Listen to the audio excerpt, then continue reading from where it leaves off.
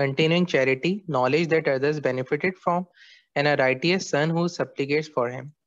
So our aim is to improve the mortality and morbidity.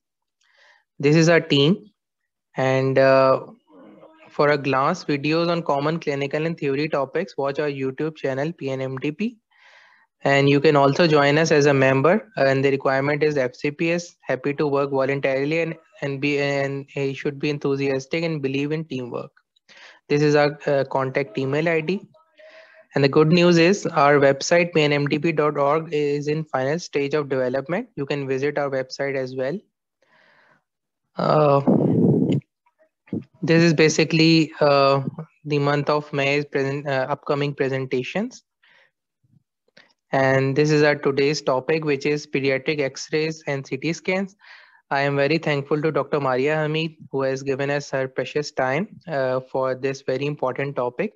She is consultant pediatric radiologist and head of Department of Pediatric Radiology at NICH.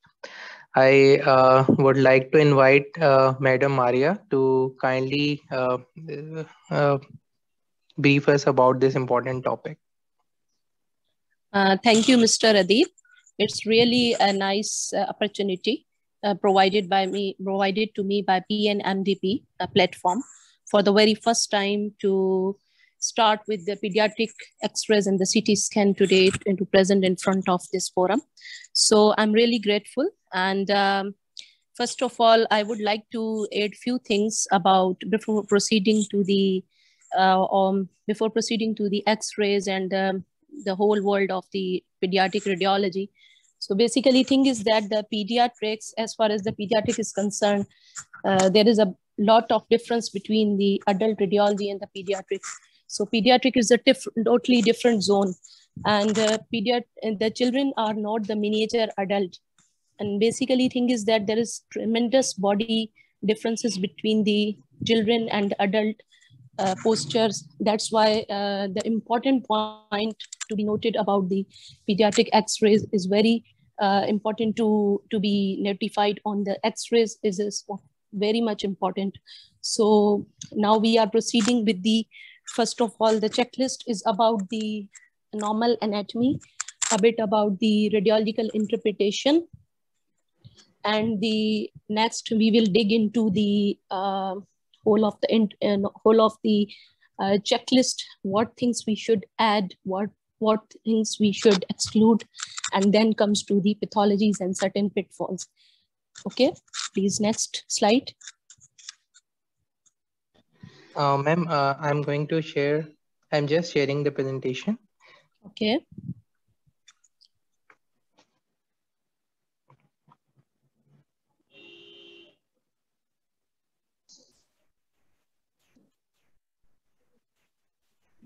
Madam, there is no screen. Yeah, Mr. Adi is going to share my screen. Just be patient. Just sharing the screen. Yeah.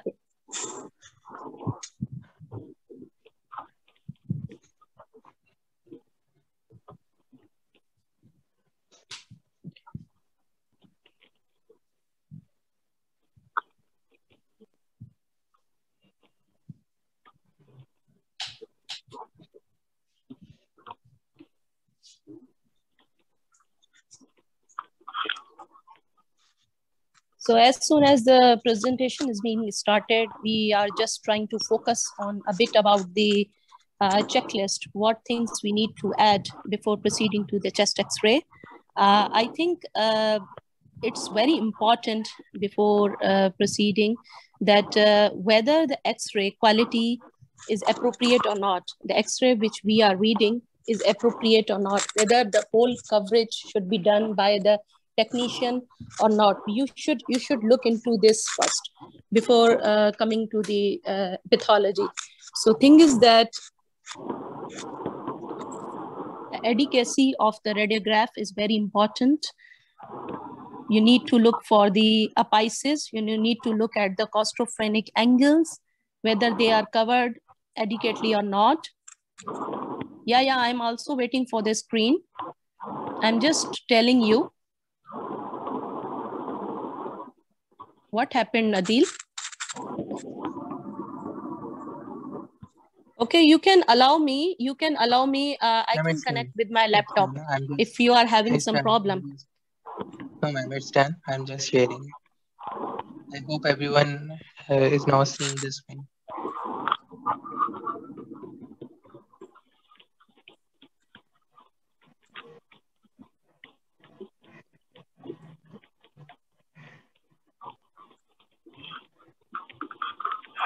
Yes, ma'am, you can continue.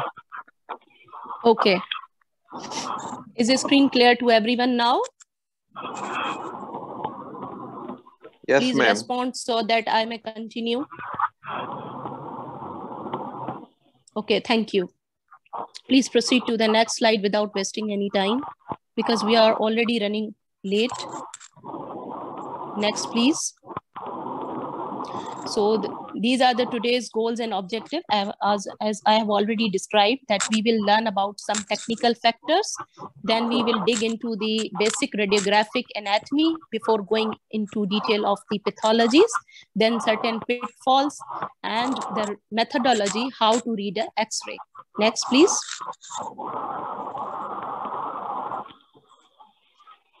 So basically, the reading a chest X-ray or reading an abnormality for a radiologist is just like a jigsaw puzzle.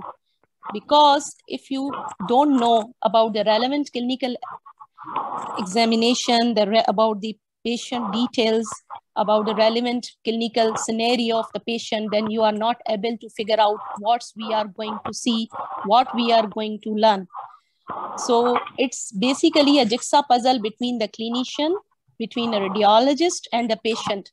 So to reaching up to the diagnosis is basically all three. By smudging all three, you will reach up to the final diagnosis. Next, please.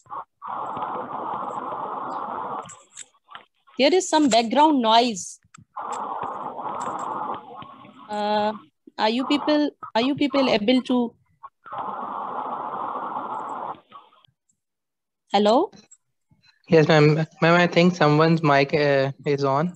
I'll mute it. Yeah, you can mute. Thank you so much. Okay, so these are the technical factors. Before reviewing the chest X-ray, we have to define about the film quality. We have to see that is this a PA view or an AP view? PA stands for posterior to anterior, anterior to posterior, okay? So we have to check whether it's upright or it's a supine view. In pediatrics, here we are dealing with supine view. As you all know, that patient is unable to mobilize, patient is unable to stand. That's why we are here dealing with supine view. Then comes the whether the X-ray is being taken in a fully inspiration or an expiration. So what does it mean? We will later define it. Then comes the patient is rotated towards right or left, or patient is adequately positioned. Then comes the X-ray penetration, that here we have overexposed the film or we have underexposed the film. So all these are the relevant factors. Before digging into the particular pathology, we need to check all these one by one. Next, please. Next, please. Yeah, thank you. So this is the PA projection. As I say, that PA stands for posterior to anterior. As here you say, there is a patient lying down. This is a axial CT cut. Here, if you say, this is X-ray source. The yellow one is the X-ray source. And this is the body of the patient. As you see, this is the spine. The posterior part is the spine and anterior half is the heart. So here the beam of the X-ray is entering the patient from posterior to anterior, like from back to the front. So this is called PA projection.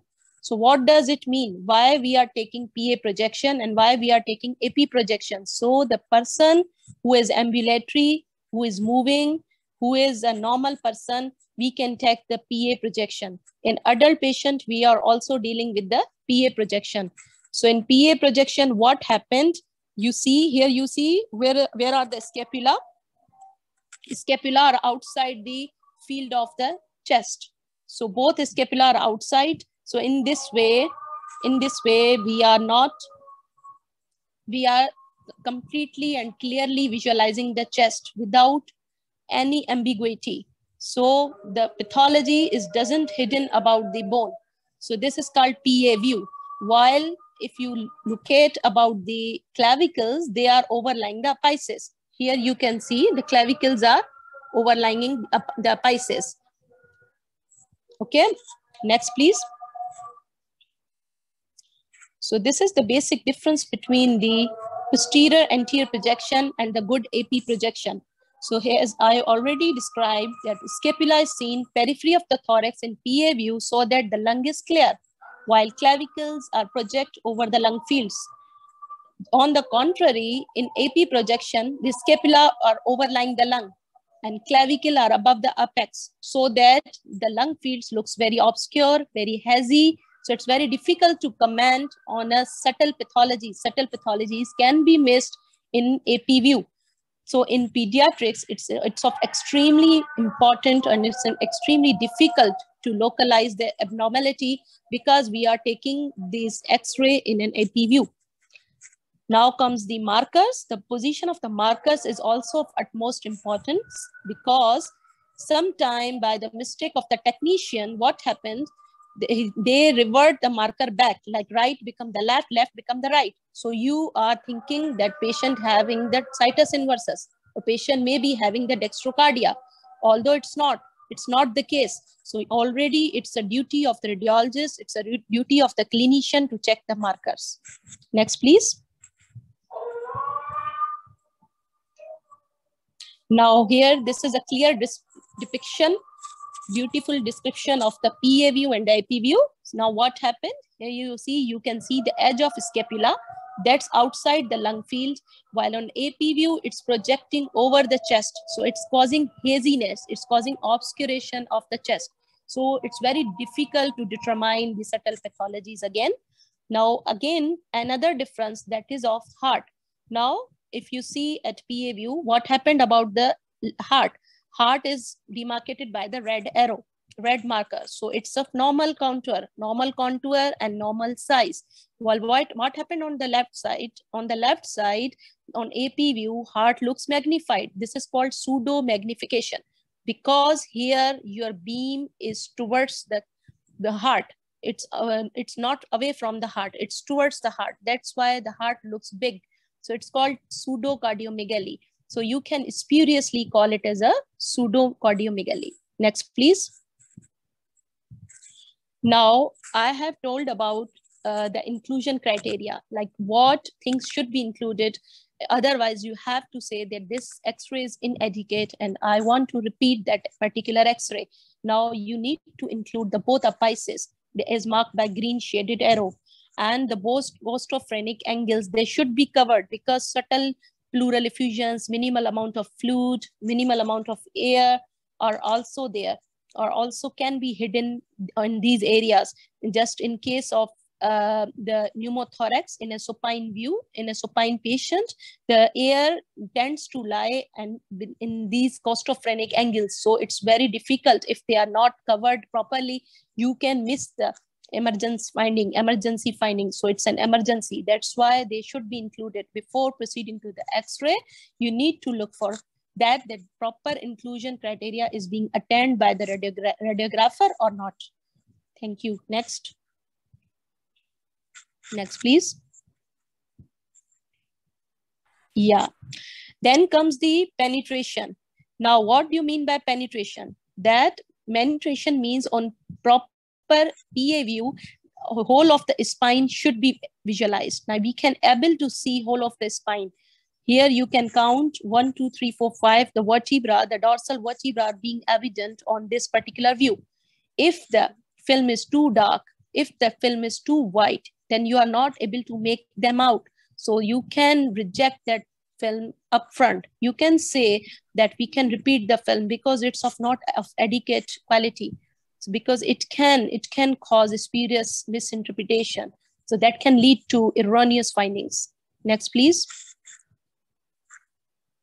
This is the example of under-penetration and over-penetration film. So what's going on? In under-penetration, the film is too white and scary. You can't even make out the normal anatomy.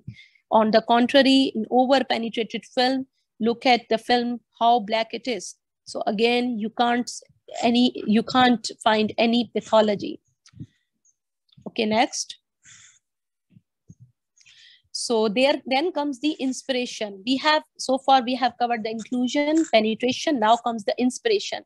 So we have to determine that patient has adequately inspired or not while dealing with the X-ray. While taking the X-ray, patient has adequately inspired or not. But unfortunately, in the pediatric patient, it's very difficult. It's very difficult because usually the kids are not able to cooperate us. It's very difficult to get an purely adequately inspired film. So you cannot take the ideal scan all the time. Next, please. So here comes the ribs. You can count the anterior ribs and the posterior ribs. So and in pediatric patients, you have at least 6 to 7 ribs, anterior ribs, to call it an adequate exposure film, while the 9th posterior ribs to call it an truly inspiration film. Here you can, in this manner, you can count the film. You can count the ribs. Next, please. So this is a beautiful example of the inspiratory and expiratory view. So on an inspiratory view, if you're trying to count the ribs, the anterior ribs on the right side in a PA view, here comes the six anterior ribs. So this is called adequate films. So in adequate films, there is a diaphragm, beautiful looking diaphragm, the clavicle, the lung is almost normal and the black. While on the expiratory view, if you see, there are hardly 3 anterior ribs. So in this way, you can find there is a pseudo consolidation, pseudo white, pseudo haziness in the basis. The left diaphragm is also not well seen. It's very obscured. If you see, there is a curie sitting down. So you can see there must be some consolidation sitting there. There must be some fluid or maybe the pleural effusion. So it is basically all this because of expression, not the inspiration. So it's a duty of the radiologist or a good clinician to, before commenting on this particular consolidation or haziness, you always see and watch what's going on, whether patient has taken the inspiration in a full manner or not. So it's very important, again, to determine the quality of the film is adequate or not. Next. So here comes the final thing, that is rotation. So patient is adequately placed, sitting supine in a standard position, or it's rotated towards the right or the left. So what's the criteria of non-rotation? Basically, the criteria is that you need to check the spinous process in between the 2 clavicles. You need to measure the distance on either aspect. On the right and left, it should be equal. If the distance is greater on one side, then you can call it that patient is rotated towards their same side. Next, please. So here comes the radiographic opacities and contrast. So basically, before understanding the pathology, you must know what are these radiographic opacities. So metal usually provide us the very bright, very jet bright density on the X-ray.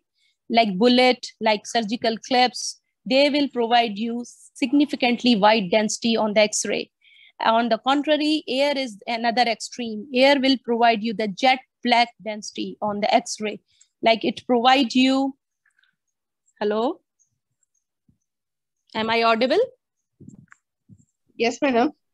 Okay. Someone has written that voice isn't clear. That's why I'm asking. Okay. Thank you. Thank you. So bone, calcium, soft tissue, fluid, and fat, these all are intermediate densities. So they will provide you somewhat gray, somewhat white, somewhat black. So indeterminate densities between 2 extremes. Extreme white, that is metal. Extreme black, jet black, that is air. So in between all these things, I will describe you in the next slide. Next, please. So here comes the metal. Take the example of fridge. So what happens? All the X-rays, when they strike towards the metal, like bullet, like surgical clefts or anything that is pertinent to any zip in the clothes, any button in the clothes, they all are metal. So what happened? The X-ray will strike them and all the X-ray return back without reaching up to the film or cassette. So it returns the totally white density on the cassette as seen here. Next. And what about the air? Air absorb all the X-ray. All the X-rays are being transferred through that air and all the X-ray will reach up to the film cassette. So resulting in the more blacker appearance on the film. Next, please. While the intermediate densities in which the calcium, fluid and fat, the soft tissues are included. So what happens? Some are reflected, some X-rays are reaching up to the cassette. So you will get a different range of the shades of the gray, like some are white, some are black. So intermediate, not too extreme, not too white, not too black. So these all are producing the intermediate densities. Like calcium will give you somewhat white and the fluid will give you black. Next, please. So this was about a little bit about the radiographic physics and some technical aspects. I hope I'm not getting you bored. Now we are proceeding to the chest X-ray anatomy. Next, please. So it's all depend upon the radiologic approach, whether you are dealing with from inner side to the outer side, or you are heading from outer to in. So in my routine practice, I would check it from the center towards the periphery. So first of all, we have to see the chest trachea, that is the air pipe, the windpipe or air pipe, the trachea that is being centered and it seen mostly towards the right side of the midline, somewhat towards the right side of the midline, not in the midline. Then comes its bifurcation, that is called carina. It's bifurcating into two, the right main bronchus and left main bronchus.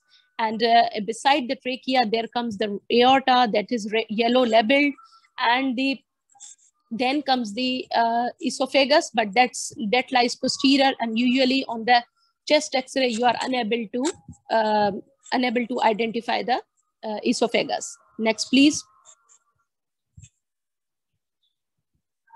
Now here, a very important sign, that is, if you see the trachea on your right hand side and on the left hand side, what's going wrong? Anybody can write in the chat box.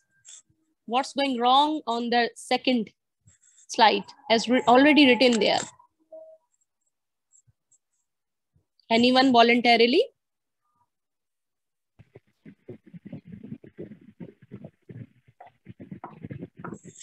Medius channel whitelist.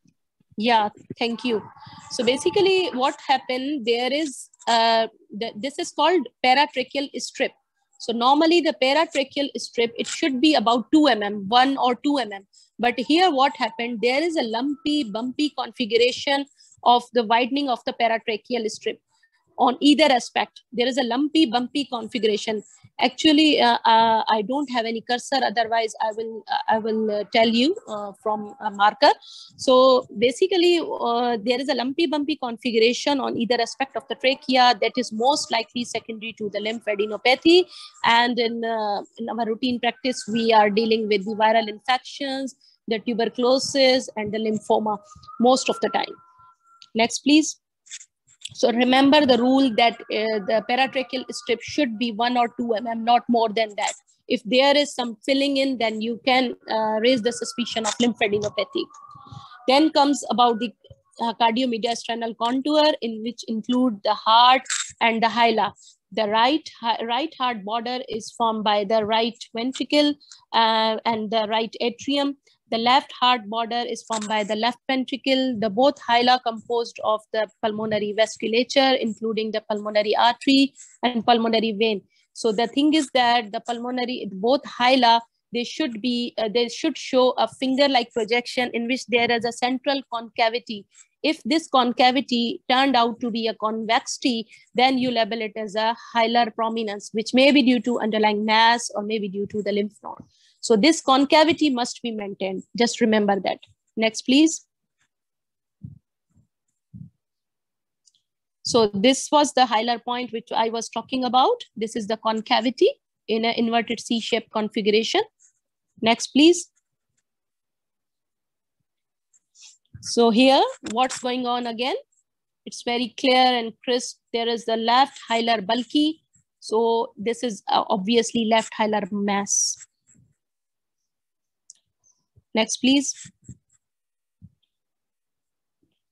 So don't forget to comment upon the bones. Always check your bones as your review areas, because the bones are showing the fractures. Sometimes the bone have a metabolic conditions like rickets. You will see the metaphyseal widening. You will see the different amount of non-accidental injuries. So always go and check your bones as a review areas. Next, please. The scapula is also a very important landmark in reviewing the chest X-ray. Here you are not dealing with the chest X-ray only with the lung field, but also the bones as well. Next, please. So this is a very beautiful example of the distal clavicle fracture. Next, please. So this is a thoracic scoliosis, and you need to check your vertebra, whether they are appropriately aligned, the disc spaces are intact, or they are showing up paravertebral spinal margins, the lines are intact or not. Because if sometime the hidden tuberculosis, the Pott's spine, you have to pick on the chest X-ray, because if you miss this, then it's very deadly for the patient. So always you are not having familiar with the MRI. So you need to check for each and every alignment, certain fractures, the wedge compression fractures you may miss. So always it's your duty to check the vertebra. So here you are dealing with thoracic scoliosis. Look at the concavity. There's a concave configuration of the dorsal spine, and in which the concavity is facing towards the left side with obliquity of the ribs. This is called crowding of the ribs. Next, please. So here are your review areas. Before labeling the chest X-ray as normal, always check and trace the hila. Always check the apices behind the heart and under the diaphragm. Next. Next, please.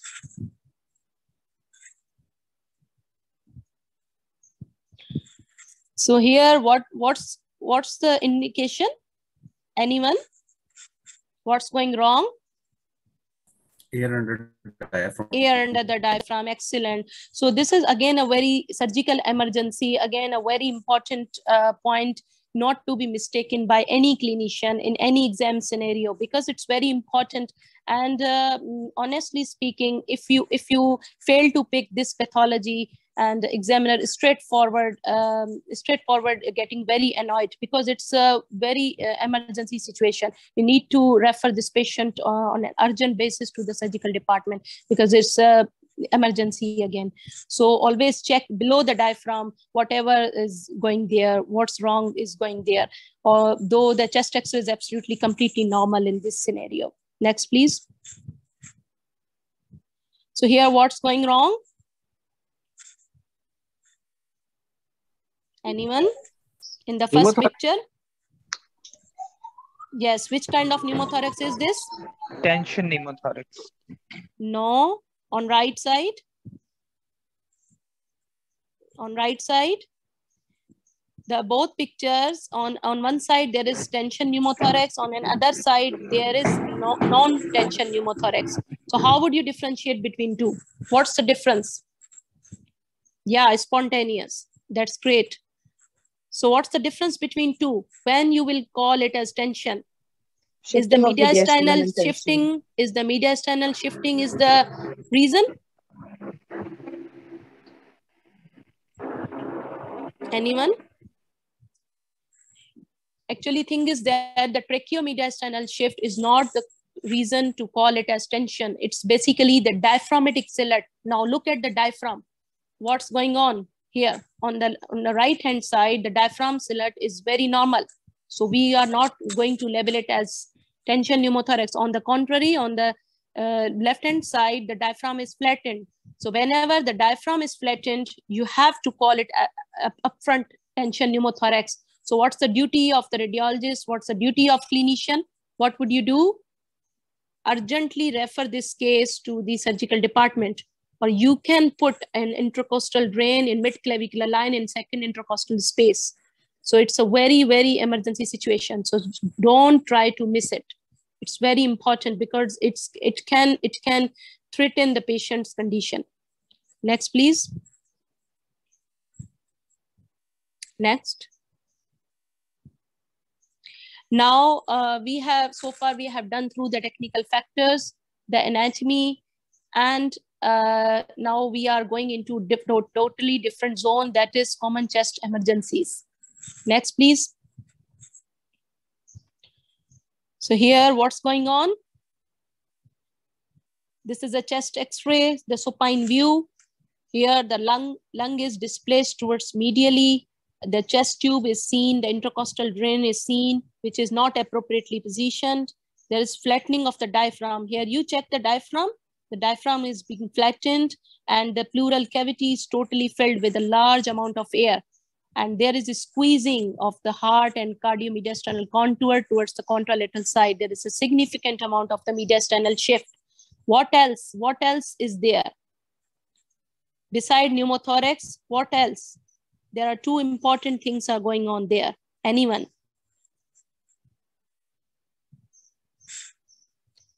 I will encourage the audience participation because it's very important if you are getting the point or not. No pneumopericardium. Excellent, excellent. So is this a PICC line or something else? You are close enough. So this is a ETT. This is an ETT. So it's a duty of a clinician to check whether this ETT is appropriately positioned or not. Here it is a well satisfactory position, because sometime what happened, ETT is displaced too far down. So what happened? It can lead to the complications. It can lead to the lung collapse. So it's our duty to tell the clinician, or it's our duty to inform our seniors, colleagues that this line or tube is misplaced. So you need to manipulate it on an urgent basis. Another line is sitting there, that is UVC line, umbilicus venous catheter, that is lying over here, this one. Okay. Yeah, left side collapse is because of tension pneumothorax. Because the heart is squeezing, the heart is going to squeeze this heart. The right lung is squeezing the heart. And this is the left lung. This is all collapsed just because of this, tension pneumothorax. So patient is an surgical emergency. This is again an emergency situation. Next, please. So another thing is important whenever you are in doubt, so that there is pneumothorax or not. So what will you do? You have to go with the left lateral decubitus chest X-ray. You have to keep the patient on the left lateral side, just stay for a few minutes so that air will raise up and then shoot the X-ray. So in this way, you will confirm that air is there or not. So let's assume if you are thinking about this X-ray, what's going on here? This is the lung. This is the right lung, and this is all air which is going towards the medially. This is all air which is going medially, and if you trace the right heart border, it's very sharp. Because of air contrast, the right heart border is very sharp. Here you see the right heart border is very sharp. And when you confirm it on the left lateral decubitus view, this view, the second view, what happened?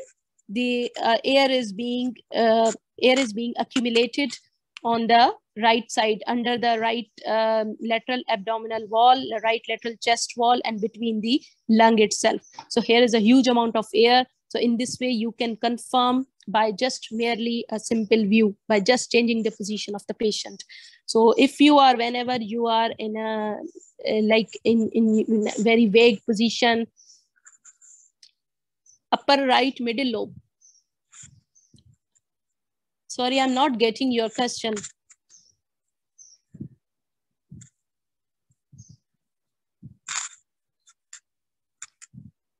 upper right middle lobe. Basically, this is all lung. This is the whole lung. This is the whole lung. So you can't say this is a right middle lobe or not.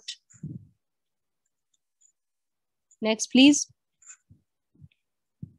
So this is again another surgical emergency, that is pneumomediastinum. So what's going wrong? That this is a normal thymus that is being elevated and outlined by an abnormal air. You can't see the normal air, the abnormal air outlining the thymus in this way in a normal child. So this is giving a very famous, that is Spinnaker cell sign. It's just like an Spinnaker sign. The air is outlining the very sharp edges of the thymus. Here comes the thymus, which are outlined by these both arrow. The thymus is a normal tissue that is being seen in a neonate in a very large sizes, while they become less bulky and they become very reduced in size in subsequent age groups. Like in adults, you hardly see any or barely see any thymic tissue. So here the air is outlining the thymic tissue. That is again a very characteristic sign of the pneumomediastinum. Next, please. So here again, I have kept the 3 slides for you. One, we are starting from on the right side. That this slide is very dirty. As you see, the air is outlining the pericardium. Air is outlining into the interstitium. Air is, hello? Am I audible? Yes, ma'am. Okay. So air is traversing into the interstitium, the pulmonary hyla, and around the heart. Here, if you see, this is all air. This is all abnormal air, which is streaking into the interstitium, into the neck. Here you can see the abnormal air. Here the subcutaneous emphysema. So all air, this air is very abnormal air. So here you can see this is the sign. These are the signs of pneumomediastinum. On the left-hand side, in the central image, again, this is the same air that is being traversing the intramuscular planes.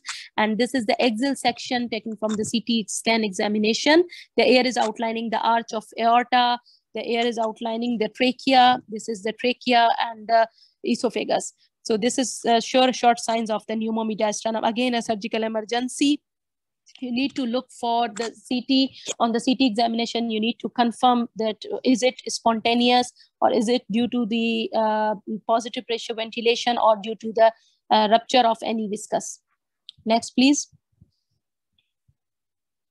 So this is the pneumopericardium. Someone someone wrote it down in earlier slide about the pneumopericardium. So this is the pneumopericardium. Basically what happened, the air is confined within the pericardial sac itself. It's not going outside.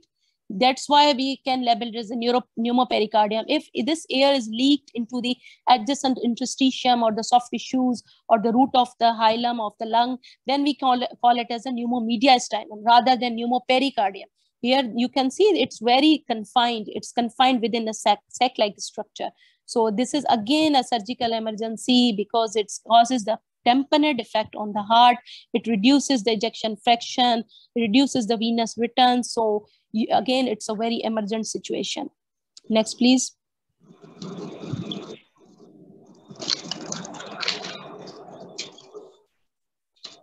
Next, please. Can you please remove these annotations?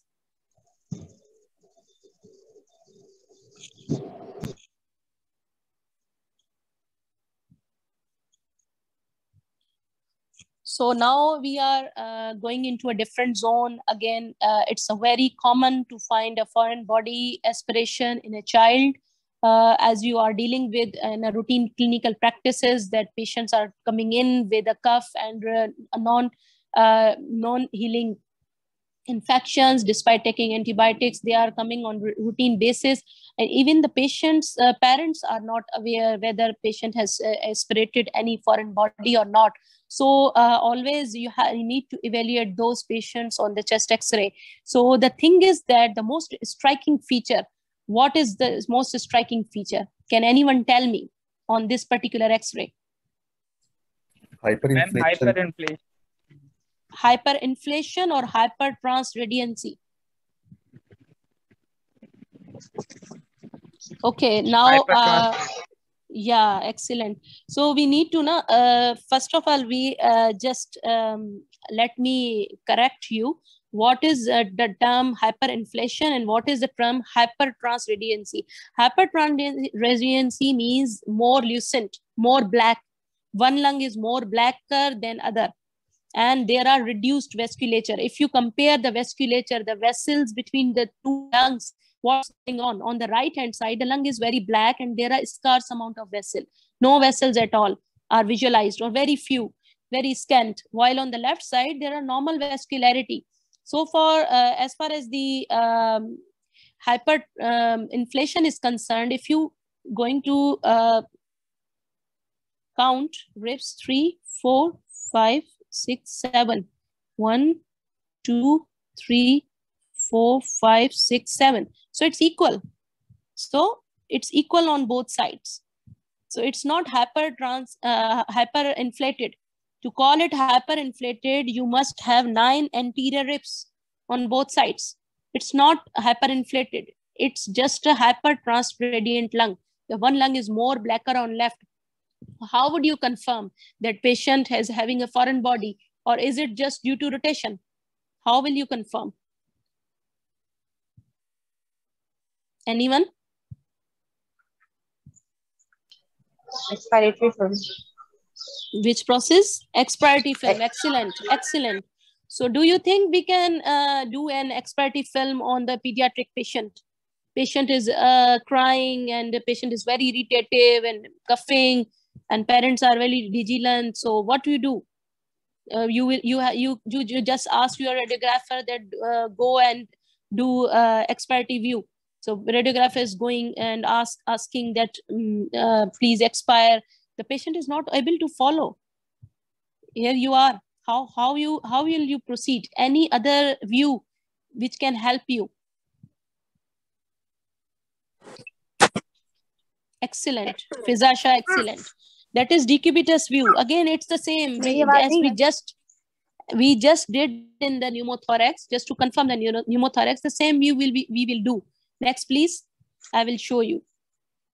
How can we confirm? Next, please. Yeah, this is the foreign body may be opaque or maybe radiolucent. In prior scan, it was radiolucent.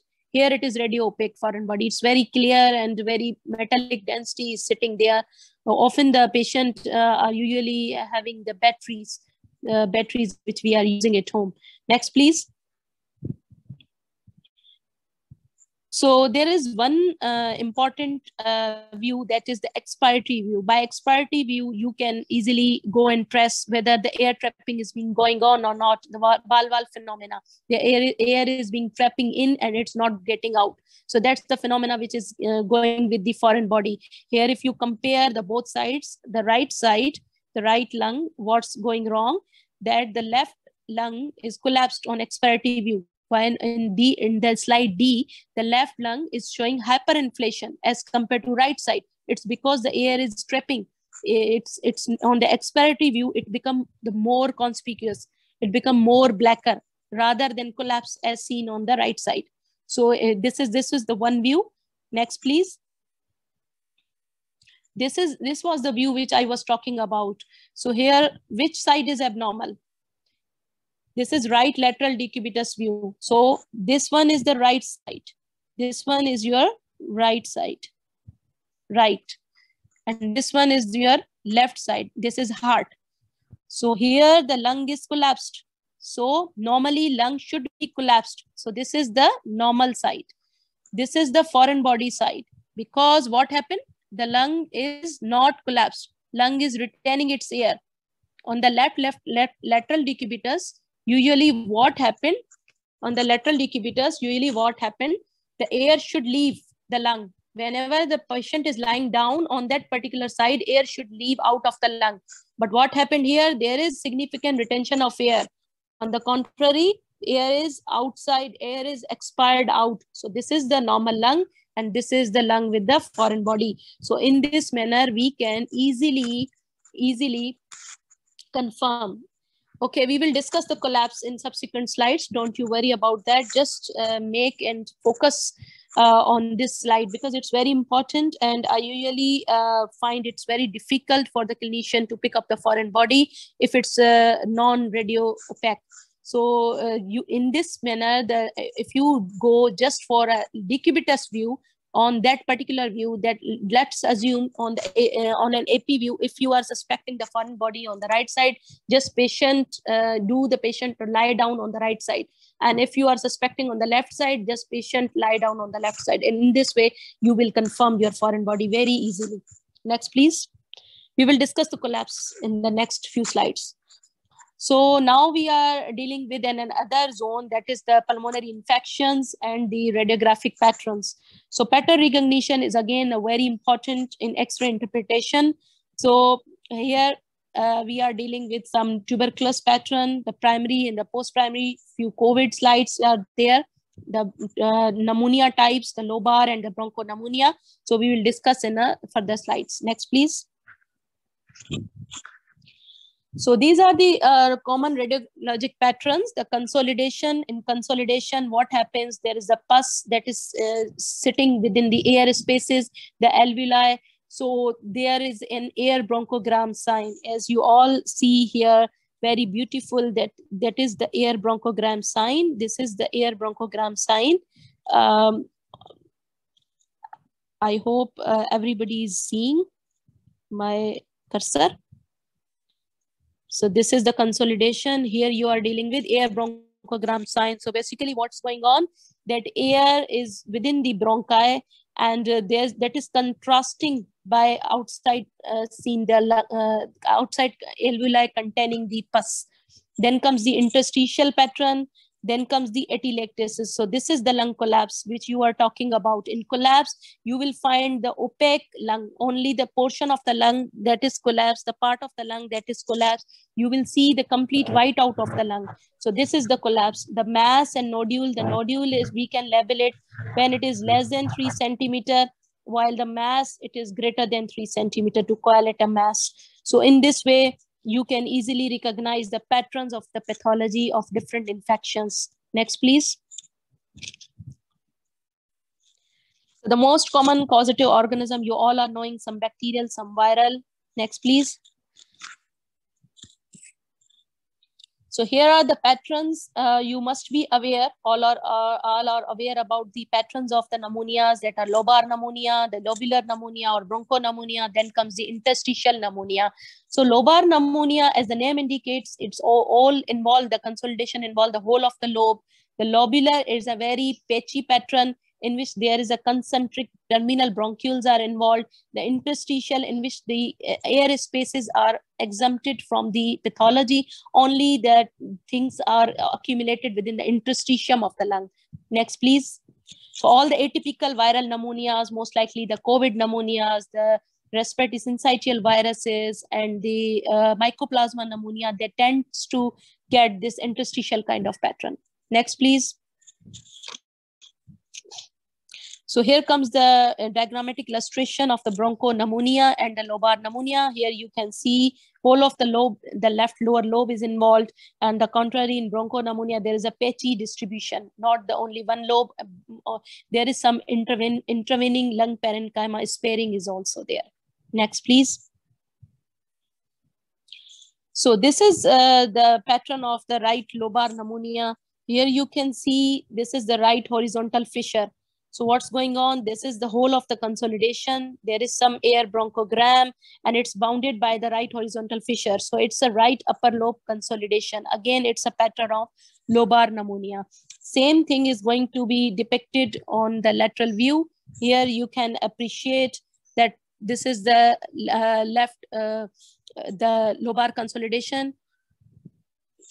Actually, these lines have been drawn by someone else. I didn't draw them. Mr. Adil, can you please remove these annotations? No, ma'am, it cannot be removed from my side. Okay. Actually, someone else have drawn these lines. Okay. Next, please. So this was classical right upper lobe pneumonia. The most causative organisms are the Staphylococcus aureus. Now here, right middle lobar pneumonia. Okay, I'm showing you. I have one slide. So what's going wrong here? Anyone? I have just described. Anyone voluntarily? This is the most classic form of bulging fissure sign. So which organism tends to do that? Any thoughts?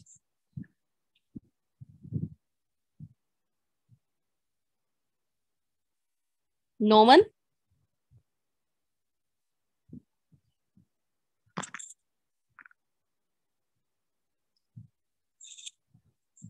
Strepto.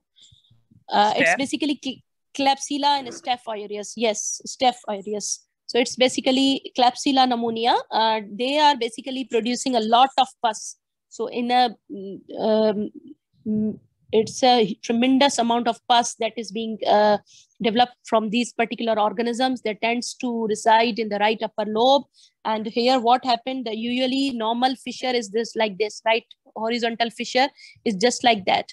The right lung have two fissures, the right horizontal fissure and right oblique fissure. It divides lung into three parts. So here what's going on? The fissure has turned in a U-shaped configuration because a lot of pus that has caused this fissure down. So this is classically caused bulging fissure sign. Whenever you see that, this is a classical form of the pneumonia, and it's due to the Klebsiella pneumonia and Staphylococcus aureus. Okay, so you need to check for that. Next, please. Then comes another important sign, that is the Sillard sign. By means of this Sillard sign, you can easily localize your pathology. So which part of the lung lobe, which lobe of the lung is involved? As someone just asked about the right middle lobe, whether it's in right lower lobe or whether in the left lower lobe or in the lingular segment. So by this sign, you can easily identify. Next, please. So here a very beautiful description that if the abnormality is within the right anterior segment of the right upper lobe, then you have to obscuration, you have seen the obscuration of the right heart border. If the right heart border is being obscured, let's assume this border, you are not seeing this right heart border. Let's assume it's not working for me. Yeah, just a minute. Let's assume this border, the right heart border, is not seen clearly and there is an opacity sitting there. So in this manner, you can easily localize where is the pathology. You must say that it's in the right middle lobe.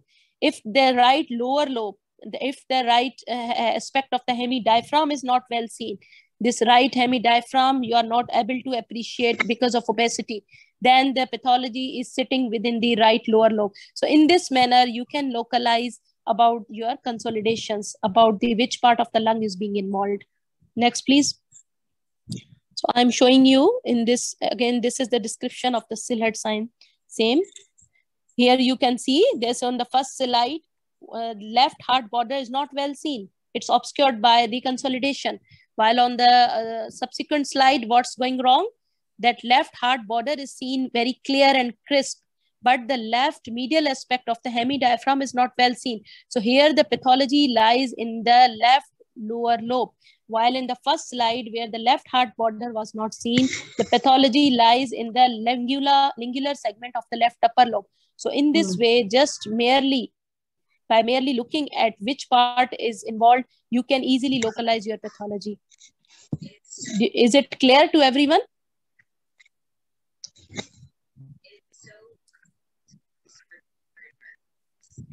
Is it clear? Or should I repeat? Yes.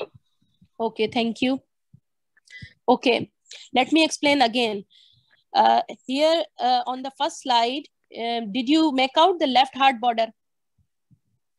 Did you make out the left heart border?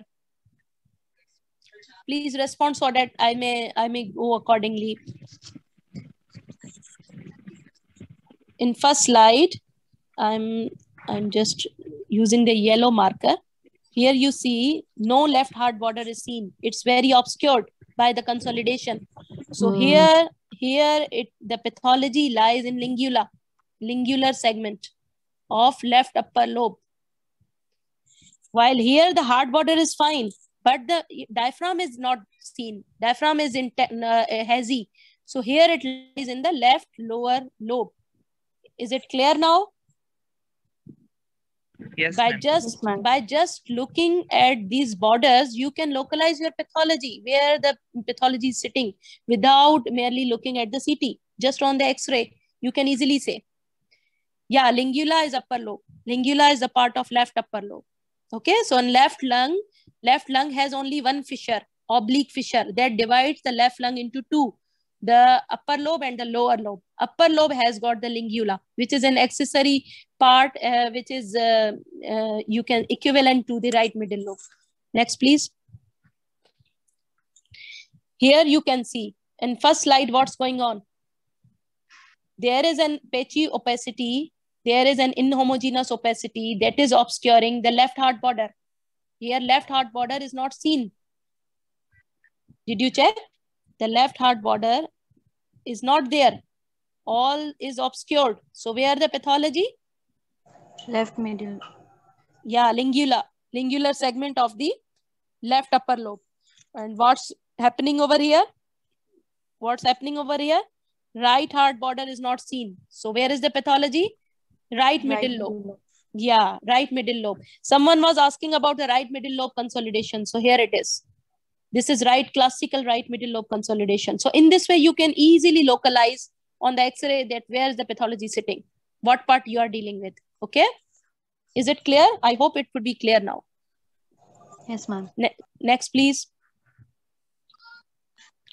Okay. Now another sign, that is air bronchogram. We have just right lobes divisions. Yeah, sure. I can just give me a minute. Basically, thing is that we can we discuss all these questions at the end of the session? Is it possible?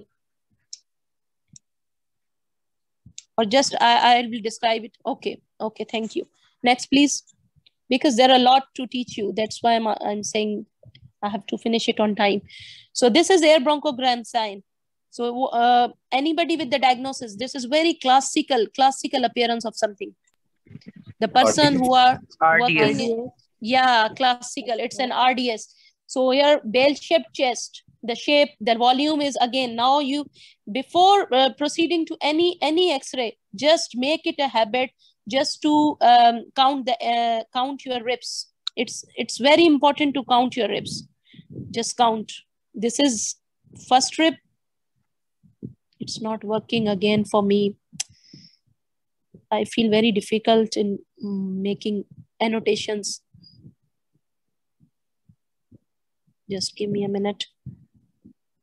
No, it's not working. Okay, just count the ribs. 1, 2, 3, 4, 5. Yeah, excellent. So there are 5 ribs. So do you think this volume is normal? Do you think, is it normal or adequate? What do you say? 5 ribs are adequate? It's of normal volume? No. Excellent.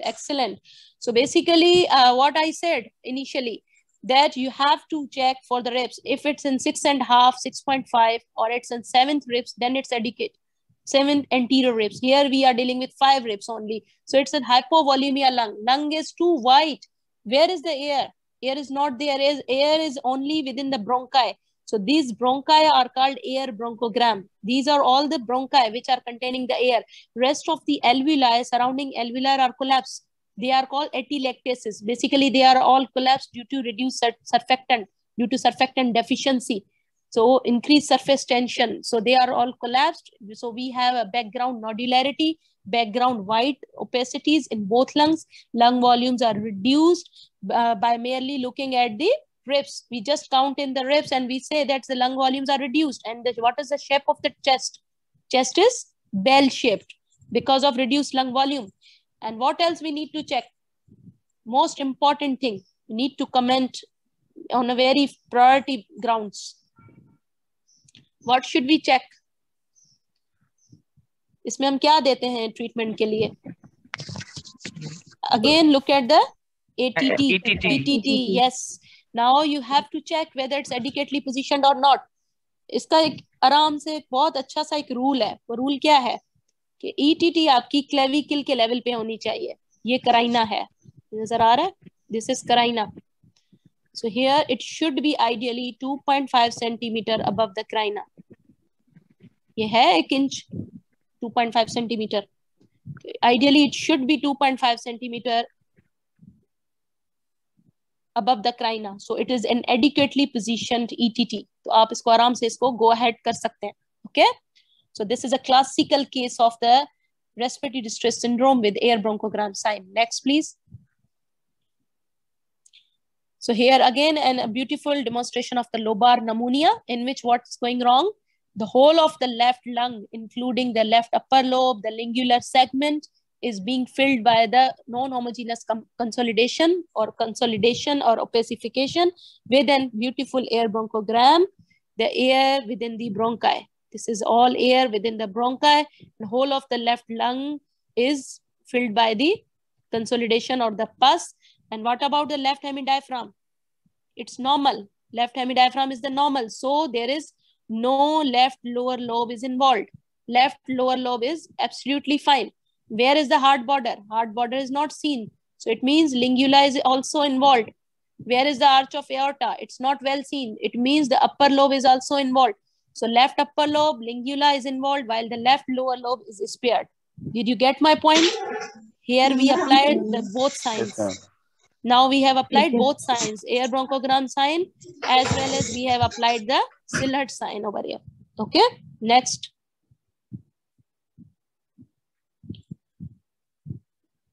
Someone is writing, someone is drawing again. Please, can you please remove them? Mr. Adil.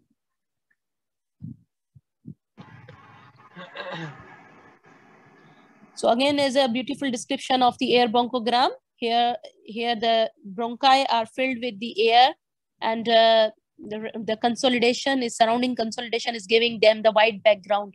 So both lungs are completely gone. Only there is relative preservation of the right upper lobe and the right lower lobe. Rest of the lung is completely filled by the consolidation. So they are basically the pneumonias. They are patterns of the pneumonias, and you can say them the TB as well. You can see in the TB as well, but not the cystic fibrosis. This is not the classical picture of the cystic fibrosis. I will show you later on. Can you please remove all these screen or reshare the screen again? I think I should reshare the screen. Yeah, you can reshare it. It would be more better.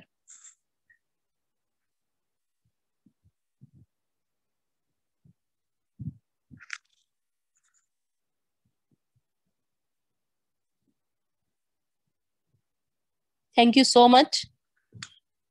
Next, please. Next.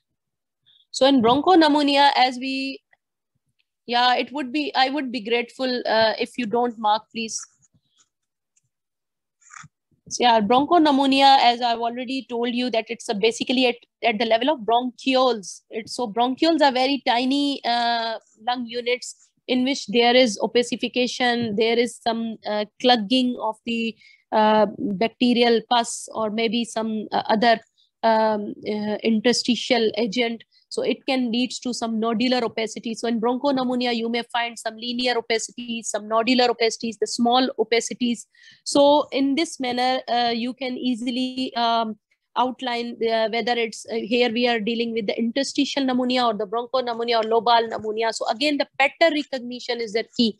If you learn the pattern of the X-rays, that this kind of pattern is seen in this particular organism, you will reach up to the diagnosis. It's very easy.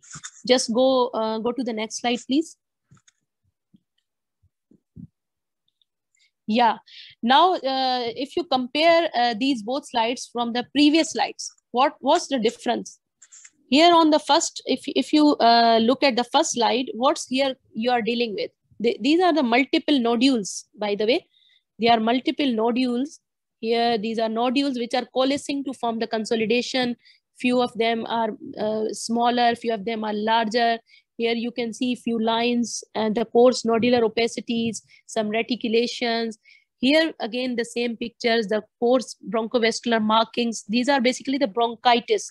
Bronchitis is being going on. The bronchial markings are so much prominent, so much coarsening over there, few nodular opacity. So this is the pattern of the bronchopneumonia. This is totally different from this lobar pneumonia we have just discussed. So it can be seen in different viral etiologies mainly. Next, please. So this is again the non-segmental kind of consolidation, some nodular opacities. It's the same thing which we have just discussed. Next, please. So then comes the interstitial pneumonia. Basically what happened that lung has got the alveoli, acinar shadows, the alveoli for the lung exchange, for the oxygen exchange. Rest of the part which is not a part of the exchange system, that is called interstitium. That is basically the supporting structure of the lung that contains the lymphatics, that contains the venules, vessels in between. So basically, whenever any pathology like interstitial lung disease, like COVID pneumonia, atypical pneumonia, the respiratory distress syndrome, all these things, they tends to accumulate, they tends to involve some certain amount of drugs, the inciting agents, that tends to involve the interstitium more. So they give you a certain linear opacities rather than will give you the lobar consolidation or the bronchopneumonia pattern. Next, please. Okay, so now here we are dealing with another entity, that is the lung abscess. As you all are aware about the this kind of pathology, that the most of the bacterial organism will give you this kind of appearance. The lung abscess, mostly it's seen as a fairly well-defined cavitatory lesion within the lung and with an air fluid level. So you remember that what air do? Air is very lighter medium. It always go up. When patient is standing over there, the air will go up while the fluid, the pus or any debris will go gravitate downward. So it will give you an air fluid level in this manner. And it's very important to differentiate this lung abscess from the empyema. Most of the residents, most of the clinician always, even our radiologist, they are very often mistakenly report this lung abscess as an empyema whenever they are huge enough, whenever they are very large and they are touching the pleura. So it's very difficult by some time to recognize between two. So there is a simple formula. If you learn this formula, you will never be wrong. That is A is equal to B and A is not equal to B in case of empyema. In case of empyema, A is not equal to B, while in an abscess, A is equal to B. Like if you see a pathology who is showing the same appearance on AP view, and it's also going the same appearance on the same shape on the lateral view, it's called A. This is B. This is A. A is equal to B. While in empyema, it will give you this kind of appearance on the AP view, while on in this lateral view, it will give you this kind of appearance. So totally different pattern. So in this way, you can easily differentiate between the lung empyema and the lung abscess, just looking at their shapes and characteristics pattern. I hope you get my point.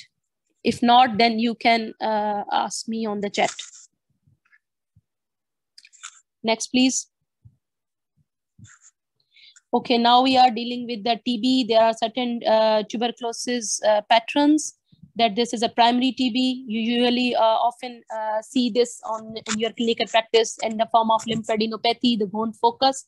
Then comes the post-primary TB. It's very devastating kind of pattern in which you can see the cavitatory forms most oftenly in the form of the miliary nodules, and sometimes the bronchiectatic changes.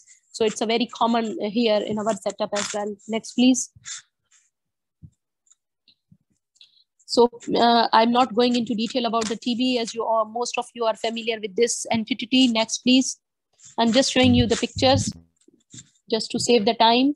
So this is again a chest X-ray with a patient with the primary tuberculosis. Here you can see what I told you in the earlier. Just check the right paratracheal strip. What was the measurement of the right paratracheal strip? It was merely 1 or 2 mm. I told you it just be like that, but here what's going wrong? This is again, there's a lumpy, bumpy configuration. And again, if you see, we were saying that hyla should be like this. Here, what happened? Hyla is convex on both aspects. So these all are lymph nodes. Beside that, what's going wrong here? Where is this is the left hemidiaphragm. Where is the right hemidiaphragm? Right hemidiaphragm is absent over on right side. So there is huge collection. There is a huge empyema sitting there. Someone is asking about empyema. So here there is empyema on this X-ray. Okay. So there are the lymph nodes and there is empyema and the consolidation. So this was a classical appearance of the primary TB. Next, please.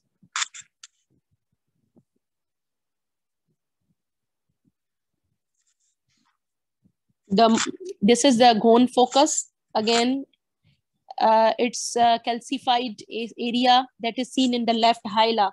Again, you can easily see this. If you trace this hyla, this is the normal hyla. So here the hyla is replaced by a large focus, calcified focus of the lymph node that is called the gone focus. That is a characteristic of the primary TB. Next, please. So this is the cavitatory nodule.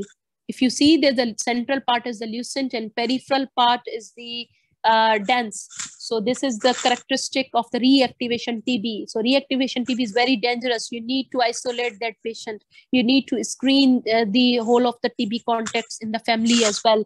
So whenever you see any bronchiectatic changes in the upper lobe and in the with the cavitatory focus specifically, you need to screen that patient's family as well.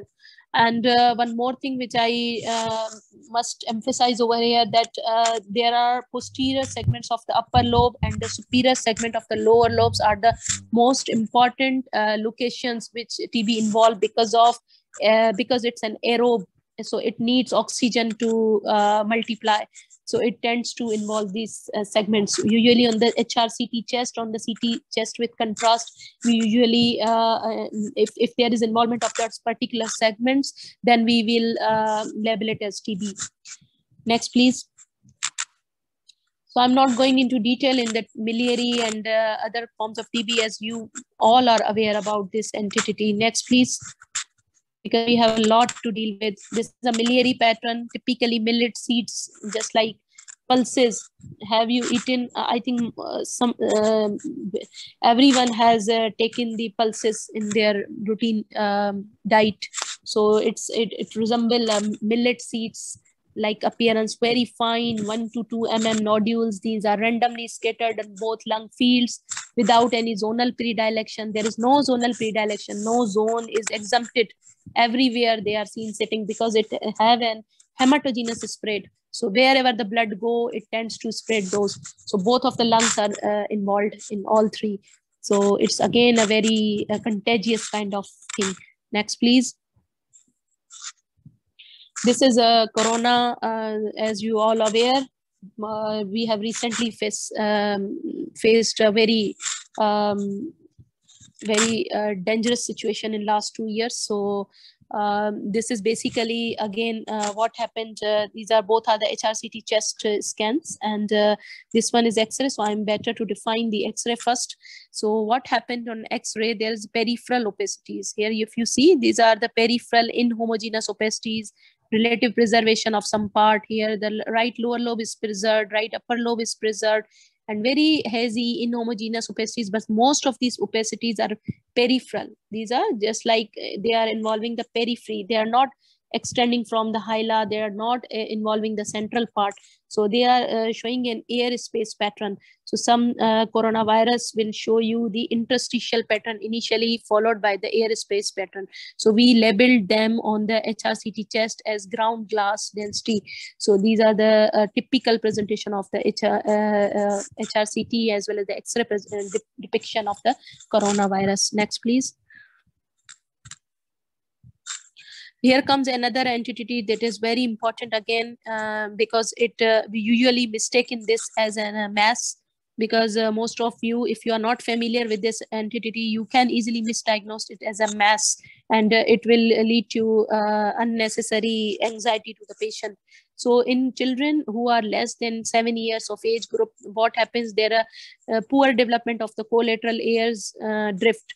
So in that way, what happens, if air is not communicating, there's no collateral air drift. So the consolidation tends to accumulate on the one side. It resembles a coin-like appearance. So that is labeled as round pneumonia. And after 8 years of age, when collateral air drifts are developed, the airwaves become more mature, then consolidation will give you the lobar kind of pattern, the bronchopneumonia kind of pattern. It will not give you the round pneumonia. So it's very important to be familiar with this entity, just to not be mistaken it as a mass. Next, please. Now we are going to discuss a bit about the surgical causes of respiratory distress syndrome, respiratory distress. Next, please.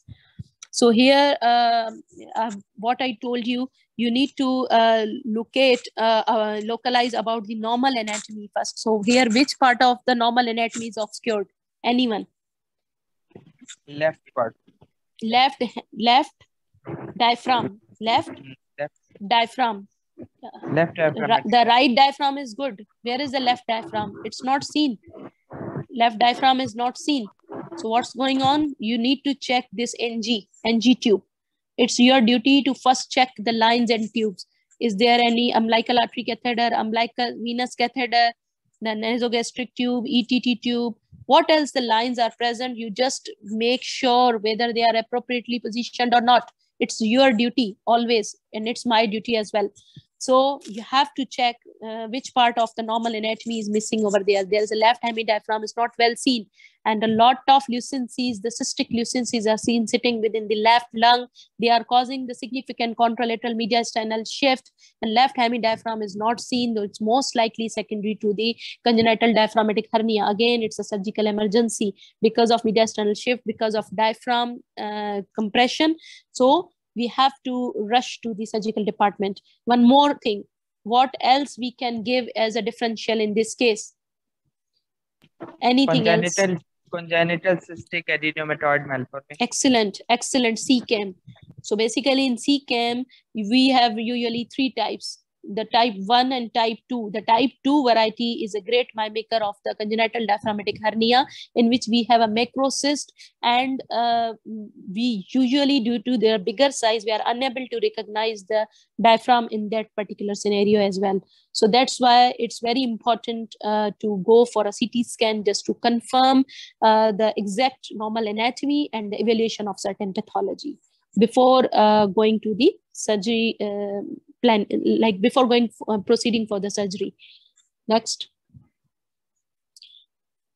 This is again another surgical emergency, that is congenital lobar emphysema. So what happened? There is an extra lobe, that is an aberrant and anomalous lobe of the lung that has been overinflated. Please go back. Please go back. Yeah. So that has been overinflated with the lung, with the air, and it's not releasing air on the expiration. So what it causes? It causes the mediastinal shift and mass effect over adjacent lung parenchyma. It's also causing mass effect over the left lower lung as well. This is the left normal lower lung, and this is the abnormal lung. So it is pushing not only this cardiomediastinal contour, but also it's exerting effect over the left lower lung as well. Here you can easily see the diaphragm. Diaphragm is flattened over there because of mass effect. So if it's causing significant mass effect, then we can deal it with the surgery.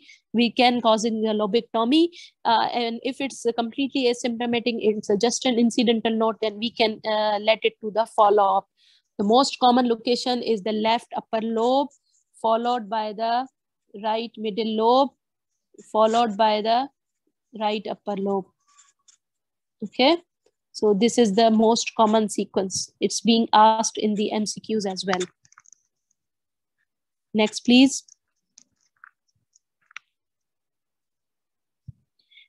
So here again, we have just discussed about the CCAM, that is congenital cystic adenomatoid malformation. There are again multiloculated cystic lesion seen sitting the right upper lobe and right mid zone, and it's causing the contralateral mediastinal shift. Here, if you trace the diaphragm is very well seen. Diaphragm is very nicely depicted on both sides. Only you see this lung is abnormal, and this is the normal part of the right lower lobe. So this is the CCAM, classical CCAM. Again, you can go for a CT to further characterize. Next, please. So here this is the axial and the coronal sections of the CT scan. The very beautifully depicted depiction of the multiloculated cystic areas, which are air-filled. They are exerting the mass effect over the trachea and the mediastinum as well. Next, please. This is type 2 variety, by the way. Am I audible? Hello? Yes, okay, someone Yes, is ma'am. saying no voice. So these are the 3D images from the CT scan. Again, these are showing you the CCAM type 2. Next, please. This is the most common variety, type 2. So that's why we are having much more. So whenever you are getting a history of repeated chest infection in a patient, despite having multiple admissions and multiple times of antibiotics, patient is having again and again fever and respiratory tract infections. So what you are thinking of in that particular scenario?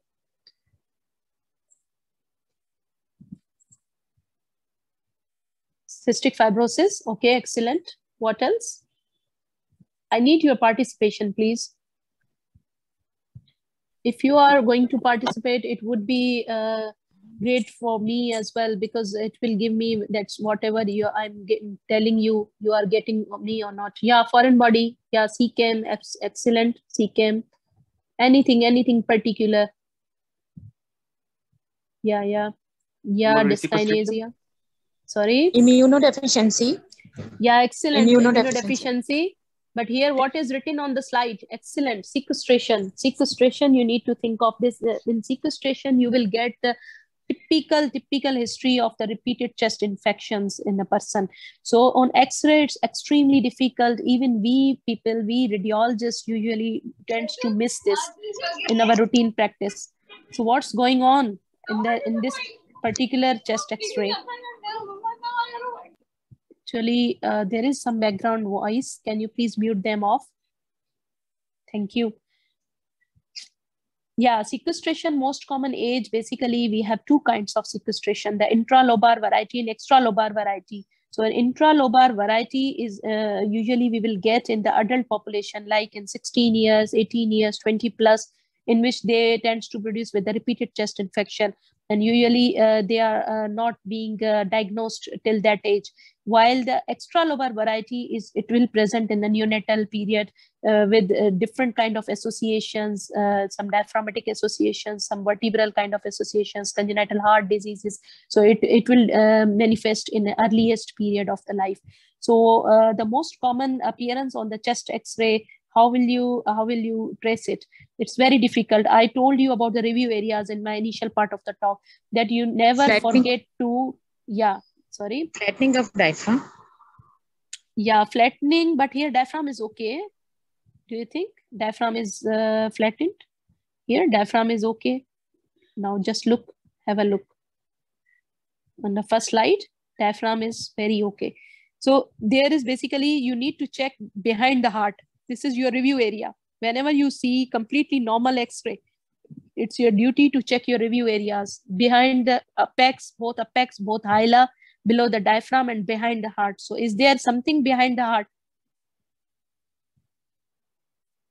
Is there something behind the heart? There is a density sitting behind the heart.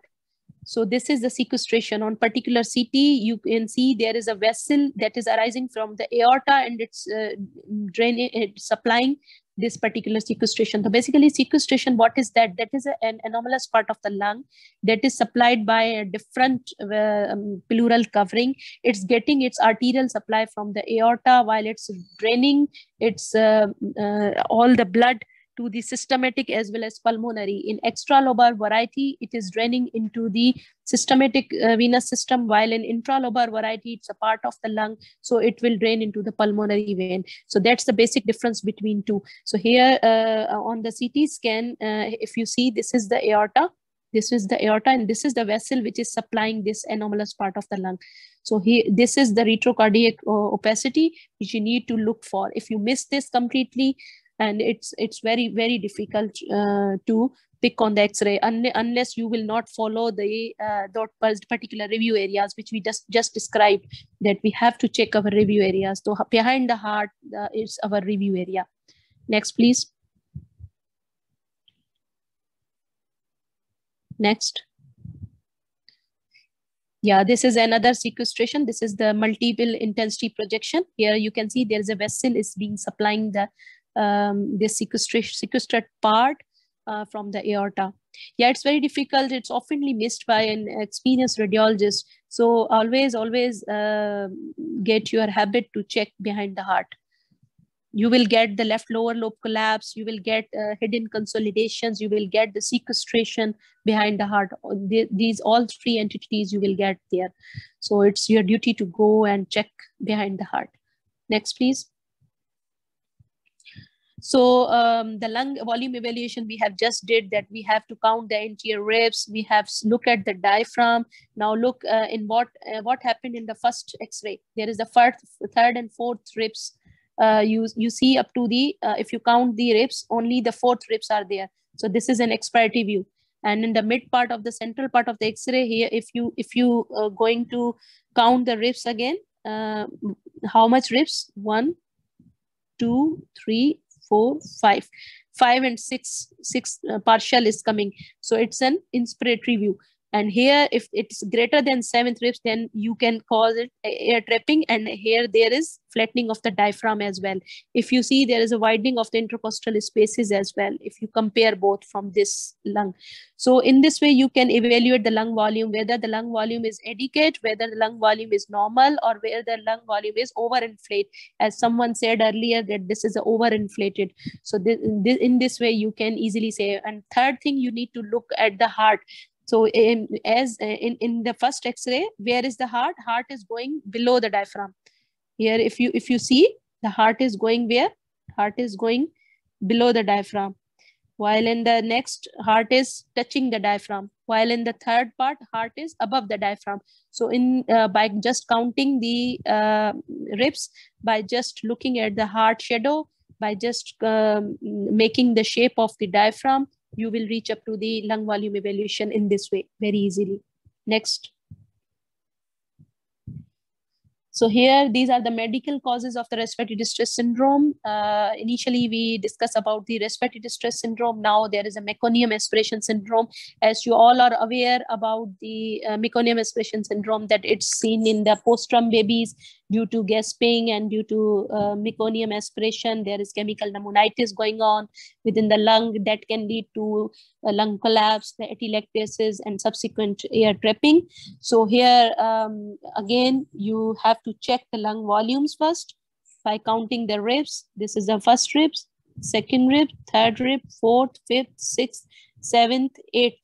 Now we have got the 8th ribs anteriorly. So this is the increased lung volume. This is the increased lung volume. So in increased lung volume, what you have to think of two things.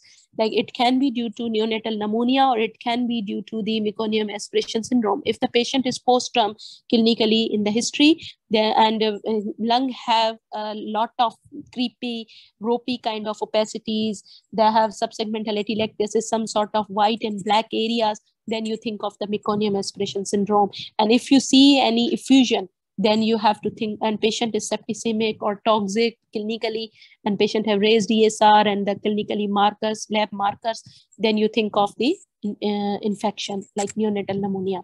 Next. I hope it's now easy for you to count the ribs. Now this is again the same picture, intubated patient. Here NG tube is seen satisfactorily positioned, both lung volumes reduced. If you count the ribs, only 1, 2, 3, 4, 5, 6 ribs are there. hardly, and there is a diffuse reticular shadowing, the diffuse haziness seen in the both lungs, and there is obscuration of the hard borders. You barely see any hard border. Where is the right hard border? Where is the left hard border? You can't see. And there is air bronchogram sign, which we just did in the last slides. So this is a classical form of the RDS. One more thing which you can see, that this is mostly seen in the preterm babies. So you have to check for the epiphysis of the humeri. You have to check for the here. You can see about the epiphysis of the humeri. Epiphysis is absent, which is seen in the term babies. So it is a preterm baby, most likely. Next, please. So this is again an RDS with a complication. So in RDS, we are having these patients are usually on the mechanical ventilation. So they tends to develop the pneumomediastinum, pneumothorax. So here patient is having the pneumothorax on the left side with contralateral mediastinal shift. So this is the collapsed part of the lung. Here, if you see, this is the collapsed part of the lung, and this is the air. This is the air, and this is heart shadow. So this whole of the right lung is abnormal.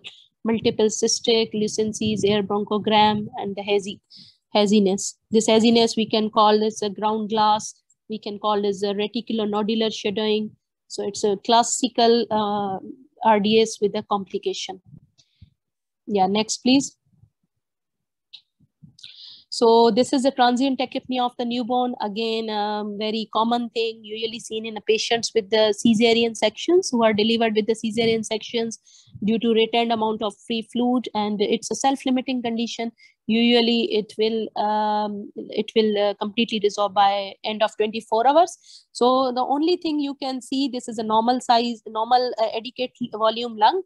And you will only see about this perihilar opacities, like subtle perihilar, very fine opacities you can see on the in the lung.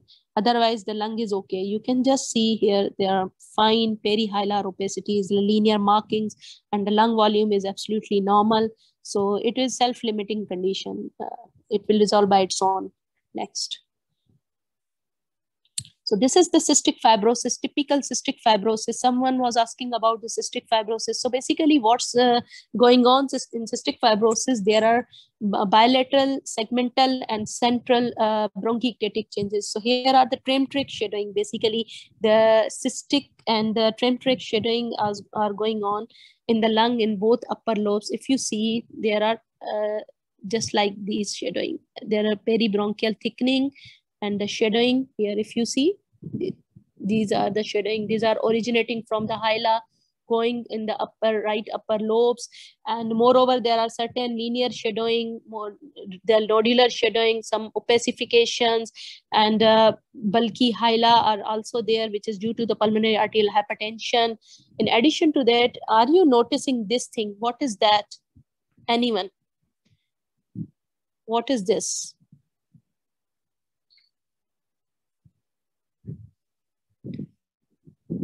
What is this tube? Anyone can tell me? This tube. Which thing is this? Permacath. Excellent. So why we are giving this to this CF patients? So it's basically we are using it for those patients who are on the prolonged chemotherapeutic agents, like in cystic fibrosis, or in patients who are having lung transplantation, or patient who are having any cancer or any disabling condition which needs prolonged medication. So this is a permacath. So here we can check the permacath tip as well, whether it's present at a normal cavo-atrial junction or not. So here it is appropriately positioned. We need to check for that also. And if you notice, there are subcutaneous emphysema as well, because the chest drain is there. So there is a pneumothorax. Have you noticed about the pneumothorax? Anyone? How many of you noticed? This is the lung. So this is all free air. Have you noticed? No vessel there beyond this level. This is a pleural 9. Yeah, left upper lobe. There is a pneumothorax, and there is a tube. Intercostal drain is being placed there. Subcutaneous emphysema in the left lateral chest wall. So all these are the cause and effect of this particular intervention. So this is a classical case of the cystic fibrosis. Next, please. Yeah. Now coming to a different zone, that is a bit about the cardiology. I haven't put any more slides, only few slides just for the examination sake. So this is a classical, the bottle appearance, or you can say box-shaped heart, very famous for what? Epstein anomaly. So basically what happened, whenever your right atrium is enlarged, it always go in this direction. Right atrium, and the left atrium will also go in this direction. Both will go in this direction, and left ventricle will go in this direction, or sorry, right ventricle will go in this direction, right ventricle, and left ventricle will go below the diaphragm here in this. So by just looking at the shape of a heart, you can easily say about which part of the heart chamber is enlarged. So here the drastic enlargement of the right atrium. So basically this is Epstein anomaly. You can see such picture in case of cardiomyopathies and the pericardial effusion, in which we can call it as a flask-shaped heart as well. Next, please. Next is echo, and you have to confirm this on the echocardiography. This is classical. Which sign is this? 8-shaped heart or snowman heart. Yeah, snowman heart. So what's going on? There is figure of 8 appearance because of a large vein, that is anomalous vein, that is being draining into the right sub-SVC, and that's crossing the midline, and it's draining into the right SVC, and it's making another contour on the left side, and this is the right side, this is a SVC, this is the anomalous vein which is draining. So it is giving you the classic 8-shaped configuration or the snowman configuration. That is a very classical form of the which variety? Supracardiac variety of the total anomalous pulmonary venous return. It has got 3 varieties: supracardiac, cardiac, and infracardiac. The most common is supracardiac variety, and its supracardiac variety will give you this kind of characteristic picture on the X-ray. Otherwise, on other varieties, you can't see such classical form on the X-ray. Only the echo will tell you the detailed report. Next, please. This is a very famous classical tetralogy of Follett. Here there are 4 components. As I told you, that the left ventricle, whenever it enlarges, the left ventricle will go in this manner. It will elevate. This is the right ventricle. The right ventricle will go up, and it will give you an upturned appearance. This is the right atrium, and left ventricle will always go down. So here nothing to deal with the left ventricle. The right ventricle is enlarged, and it's go there. It will give you a classical boot-shaped configuration. There is right-sided aortic arch. Here you can't find any aortic arch as normally seen over here, and you will get the pulmonary oligemia. If you see, notice where are the vessels? There are no vessels in this X-ray, particular X-ray. There are very scant amount of vessels. So this is classical, the cyanotic form, which oligemic lung field. So always, whenever you see the classical boot-shaped appearance, always check the lung field. Lung field is scant of vessels, or lung field is of normal vessels. So this is a classical pulmonary oligemia. Moreover, if you consider about this is the normal location of the aorta. Here pulmonary bay is also inverted. Pulmonary bay is also not very well seen. Let me draw this. Normally in left heart border, you will find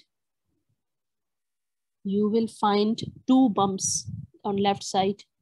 You will find this is aorta, this is pulmonary trunk.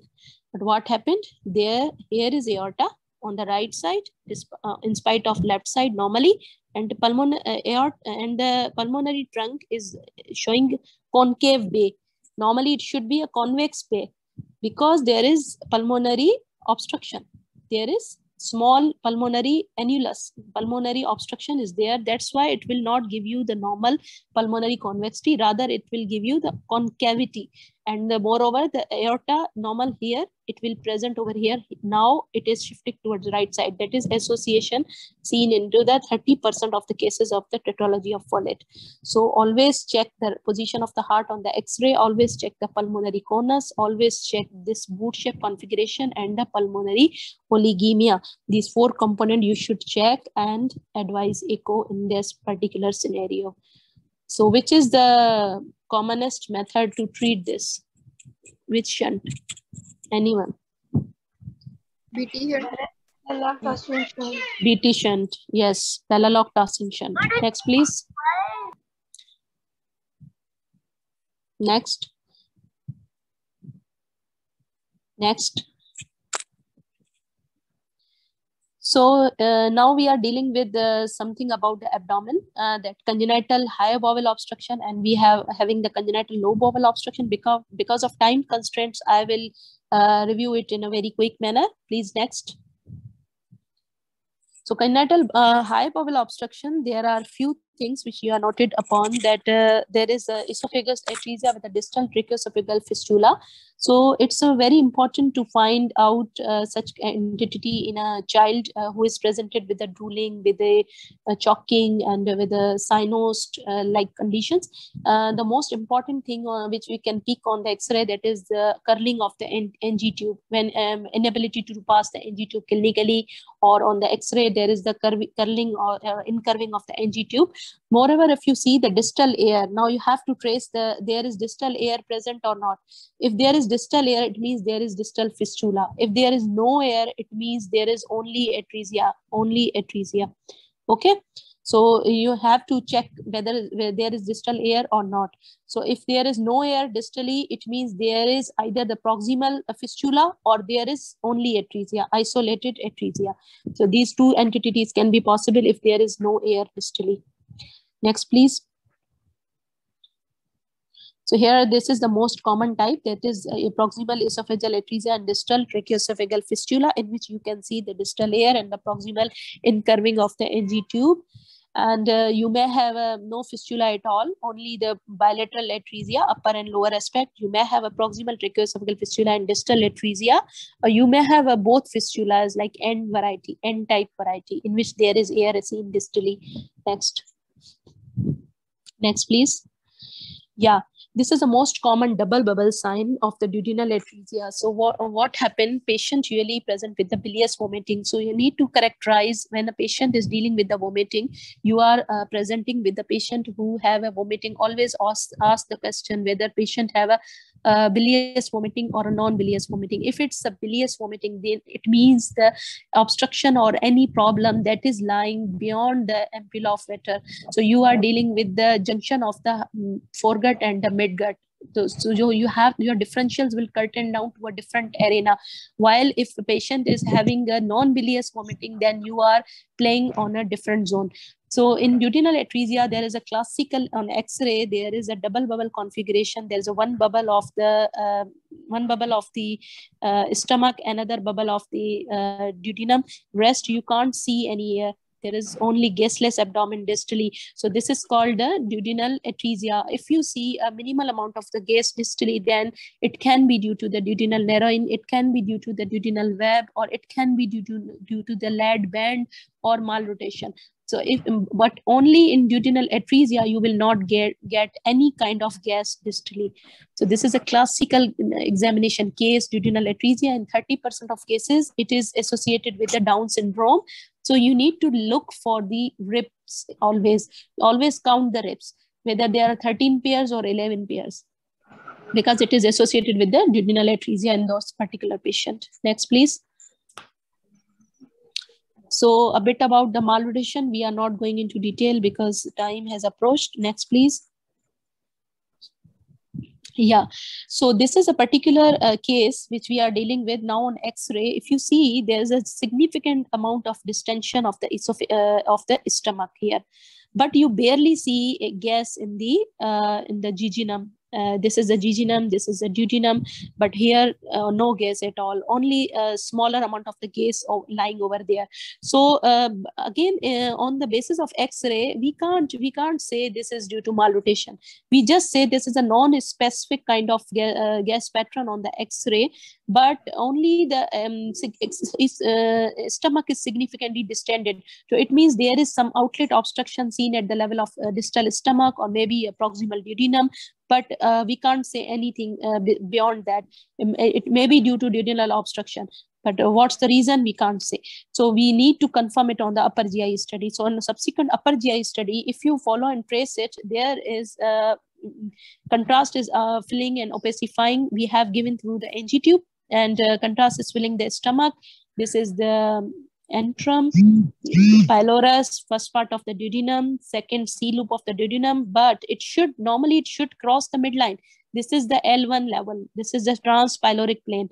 This is the transpyloric plane. So normally this DJ junction, it should be cross the midline. It should reach up to here on the right, on the left side. But what's going on? It's not crossing the midline, while it's also screwing, and it's making a corkscrew pattern over here. So it means there is evidence of the malrotation in addition to the volvulus. So the volvulus is going on, and same description is going on the subsequent image, that it's not crossing the midline. If you see and check this vertebra is the central part. Here it's not crossing the midline. It's remain on the right side. So it's some classic malrotation with the volvulus, midgut volvulus. So again, it's an emergency, and patient should be urgently referred to the surgical department. Next patient. Next, please. Yeah, this is the classical whirlpool sign, which we see on the ultrasound. If you are not sure, and if you are having some query on the basis of the upper GI study, you can easily go and check the patient on the ultrasound, in which the SMV, the superior mesenteric vein, normally it should be on the right side. Here, the superior mesenteric vein, it crosses towards the left side, and aorta is SMA on the right side. There is a classical reversal of a SMA and SMV appearance. So this is a classical whirlpool sign. You can see there's a swirling of the vessel going on. Okay. There's a classical swelling. Next. So this is a triple bubble appearance of the jejunal atresia. Again, it's an emergency. If you go and focus this, there is a one bubble, that is the stomach. There is a duodenum, and this is a jejunum, but no gas distally. Here you can't appreciate any gas. So it's a gasless abdomen distally. So it's a classical form of the jejunal atresia. Again, upper GI study would be the confirmatory. Next, please. Congenital lower bowel obstruction. Again, it's very important, and in which we have a classical history of unable to pass meconium. Normally, meconium should be passed within 48 hours from the birth. But if it's not passing, the patient is not passing any meconium, then we are suspecting some abnormality. Now, we have 5 entities which can we think of in case of congenital low bowel obstruction. Next, please. So these include the ileal atresia, meconium ileus, meconium plug syndrome, Hirschsprung disease, anorectal malformation, imperforate anus. Apart from all 5, the imperforate anus we usually seen at the biclinical examination, while rest of the things we can confirm on the X-ray and subsequent radiological modalities. Next, please. So here you are dealing with ileal atresia. So it's very important to check of the congenital low bowel obstruction on the X-ray. X-ray is very, very important, and it's very easy to say about the low bowel obstruction. You just see where gas is lying down. So in the up to 24 hours of the time, usually the neonates having the air within the gut. By 24 hours, it should reach up to the rectum. But here, what's going on? Here, you can't see any gas. You can't see any gas in the rectum and the distal sigmoid colon. You can't see. You only see the gas up to here. in this part of the bowel and above part of the bowel, but here can't. So this is the classical low bowel obstruction. So whenever you see the gas in the central part of the abdomen and there is no gas distally, you always ask the question about the low, raise the question about the low bowel obstruction. So in low bowel obstruction, you have to check for the ileal atresia, for the meconium ileus, for the Hirschsprung or any anorectal malformation. For that, the lower bowel and enema, large bowel enema is the confirmatory. So here on the large bowel enema, you can see the contrast is outlining the descending colon. It can reach up to the transverse colon. This is this sigmoid colon, and this is the splenic flexure, and this is the ascending colon. This is the cecum. Now it's up to the, this is the terminal ileum, but where is the rest of the small bowel? It's not there. So it means there is atresia. There is completely blind ending, cut off, absolutely abrupt cut off the small bowel. So and contrast is not going beyond that. Ideally, it can. So this is the classical appearance of the ileal atresia. Again, it's a surgical emergency and patient is urgently referred to the surgery. Next. So here again, next please. Yeah, again, we are dealing with the meconium ileus. So it's very important to differentiate between the meconium ileus and the ileal atresia, because ileal atresia, it's a surgical procedure management, while meconium ileus is a conservative management in which we can only give the hypertonic saline. We can just pass and all the meconium will pass away and obstruction is relieved. So again, it's very important to justify between the two diagnoses. So here again, you see this chest, this abdominal X-ray. So the gas is seen within the abdomen, and there is a scant amount of or almost no gas seen in the rectum. So when you give the contrast enema, this is a rectum, sigmoid colon. Again, what happened? This is a splenic flexure, transverse colon. So what going on? This is a microcolon. The colonic caliber should be bigger, but here the colonic caliber, it's very small. It's very narrow. It's a ribbon-like colon. So it's labeled as microcolon. It's unused colon. So what happening? It's going there. It's going up to the small bowel as well. The appendix is very well outlined, but there are multiple meconium pallets. If you go and press it, these white areas, these are the meconium pallets. These are multiple meconium pallets, and these are the filling defects of the meconium, which is thick and tenacious due to cystic fibrosis. These kind of patients having underlying cystic fibrosis, the chances of cystic fibrosis are high in these patients. So that's why these meconium pallets are thick and tenacious. They tends to accumulate it within the bowel and tends to obstruct. So if you give them the saline, hypertonic saline, it will not only, the diagnostic enema is not only the diagnostic, but also it will give you a therapeutic effect. So in this way, you can easily treat these kind of patients. So again, it's very important to differentiate from the ileal atresia. Next. Though the picture is same on the X-ray, as you see.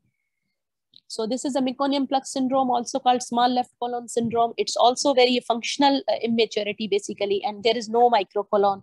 Next, please.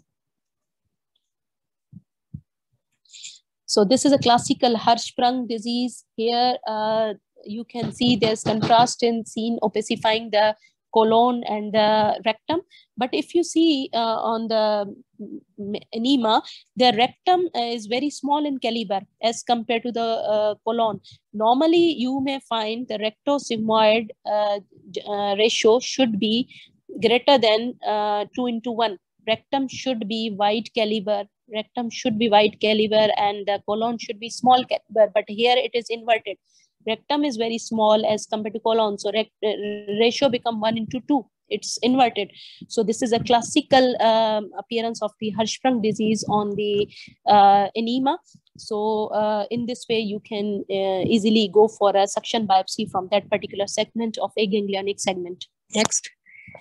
This is a lateral view in which you can see there's a smaller caliber of the rectum,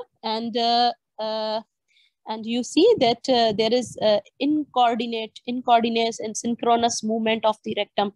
If you see, this is an synchronous movement. This is not the normal peristalsis. Normal peristalsis, rectum should be this. It shouldn't show you the serrated configuration. Here it's showing you the serrated kind of configuration. So it's it's not a good peristaltic activity. So basically it's all because of this aganglionic segment.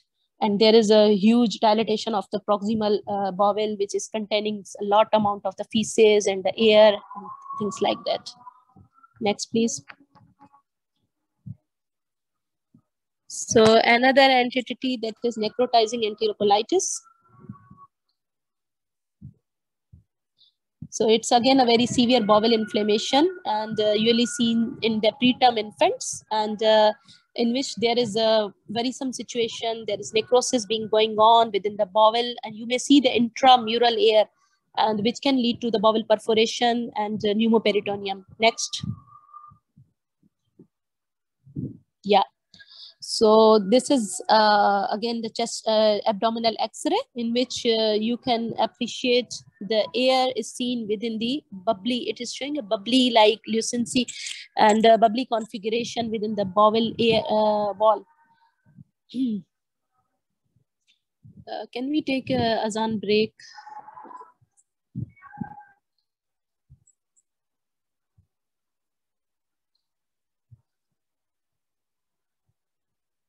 I'm thinking to close the presentation now.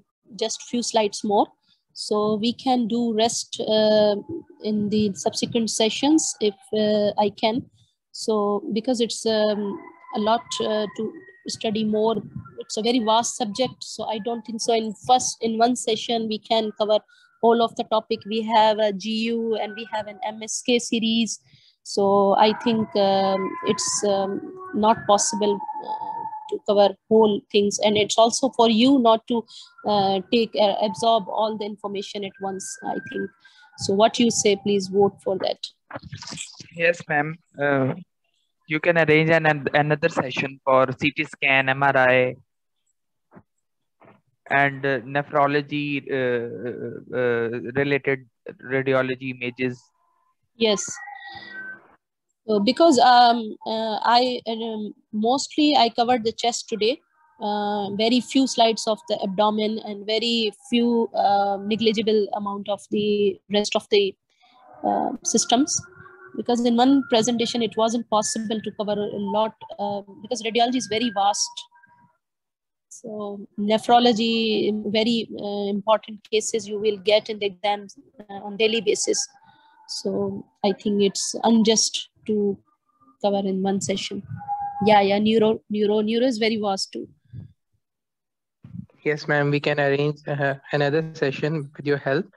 And because it, as you have said, that this is a very vast topic, and we need your presentation for that. So let me cover a few slides of the GIT, okay? Then we will resume this session for another day, okay? Okay. So here we are dealing with, again, the horizontal beam radiograph and the supine abdominal radiograph. So if you see what kind of appearance of the bowel is, it's very mottled pattern. The air is seen all around. As you see in previous slides, the bowel outline was very sharp. Bowel outline was very sharp, not hazy like this. There is a lot of gas within the bowel wall. If you zoom them, there you can see there is the bowel wall containing air, lot of intramural air. So this air is dangerous. This is called pneumatosis intestinalis. It's very dangerous. It's a sinister sign that patient is going into necrosis. Bowel is going to be gangrened and it's going to perforate very soon. One more thing you need to, it's very ominous sign, and you need to check. There is air in the portal vein. Are you going to appreciate? There's air in the portal vein. Now check. The air is seen within the portal vein over the liver, in the liver area. Air is going there in a branching pattern. So this is again a sinister sign. So you need to urgently refer this case. And if you are still suspicious of the pneumoperitoneum in this particular scenario, you can use that same technique, left lateral decubitus view, which we confirm in other in foreign body situation and in other things whenever we are having some suspicion of the free air. So you can go and ask the technician that go and do a left lateral decubitus view for the residual air. And usually we can't perform CT scan in this patient because it's a surgical emergency. So we don't perform, we directly rush this patient to the surgical department. Next, please.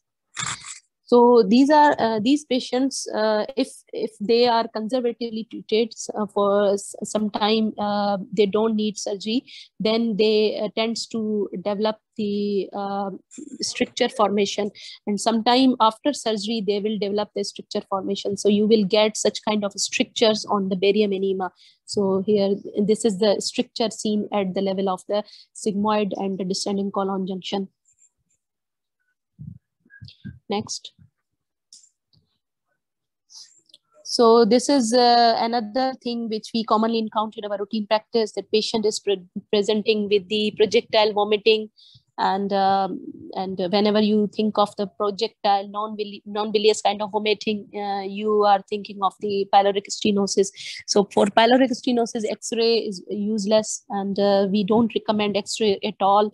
But if patient is having an X-ray in hand by himself, then you can only just check the pattern of the bowel gas. So only there's a gas is sitting within the stomach. Rest, you can see a bit amount of air over here, but rest of the bowel is totally gasless. So it means there is some obstruction is going on at the level of proximal stomach, or proximally somewhere at the duodenum level. We can't say merely on the basis of the chest abdominal X-ray. So the ultrasound is the best modality or imaging modality of choice to see about the thickness of the muscle of the antrum and the rest of the measurements. Okay, so I'm telling you about the muscle. This is the pyloric level. This is the pylorus on the ultrasound. This is the longitudinal view of the pylorus. Let me do it. So this is the pylorus muscle, longitudinal view of pylorus. So this is the muscle. This whole is the muscle that is being thickened, that is being hypertrophied on, and this one is the lumen.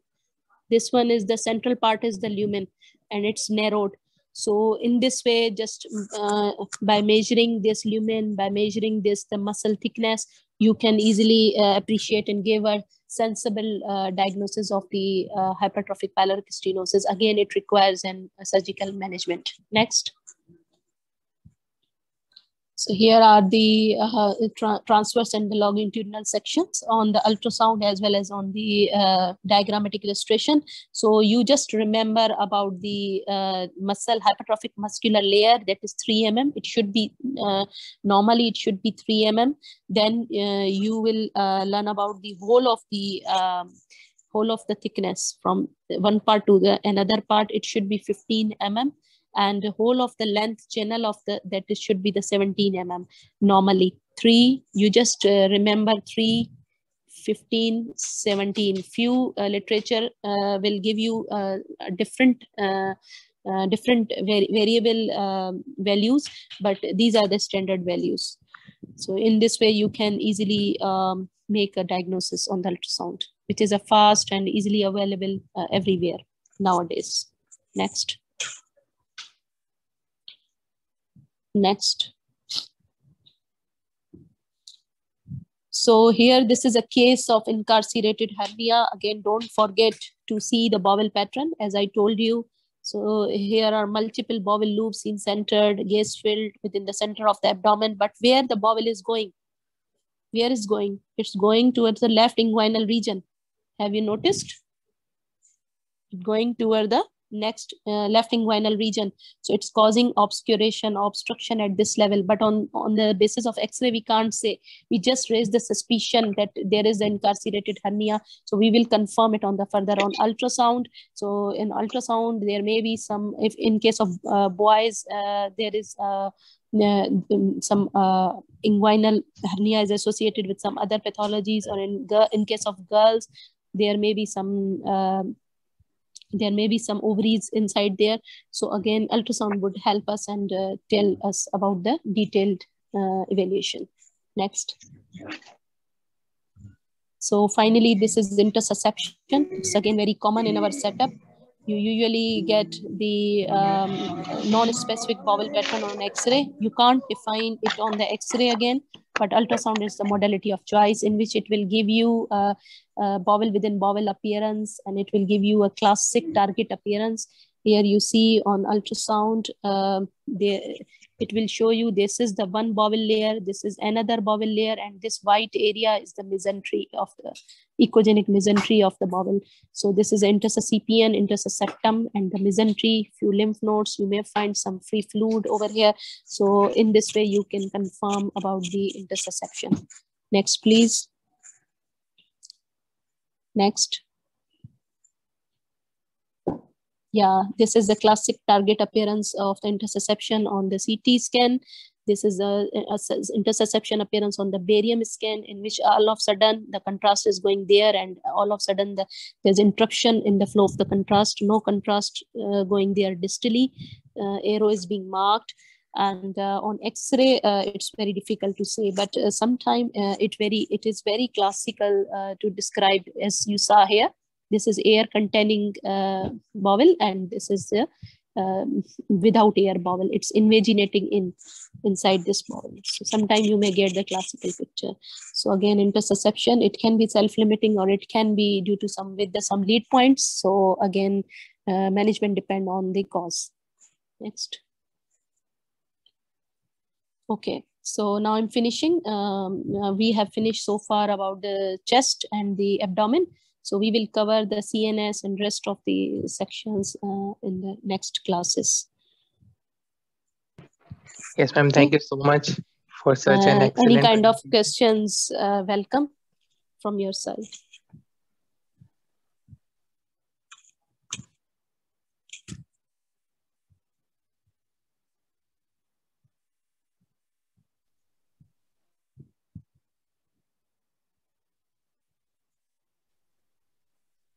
Yes, round pneumonia have air bronchogram in them because these are the classical pneumonias. Only the rounded configuration is due to lack of collateral air drift.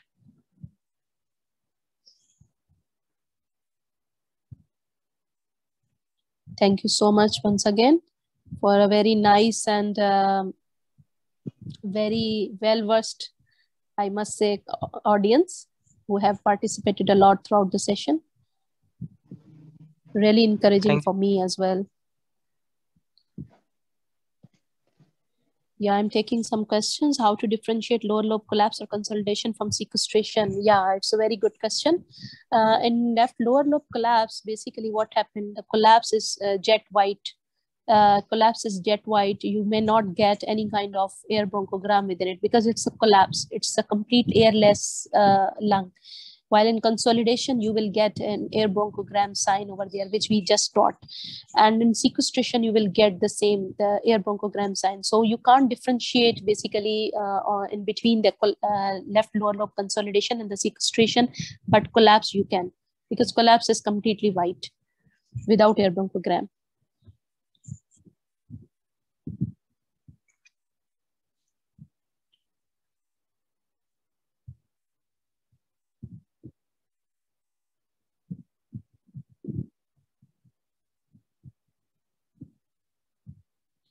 Any other question? I'm happy to answer.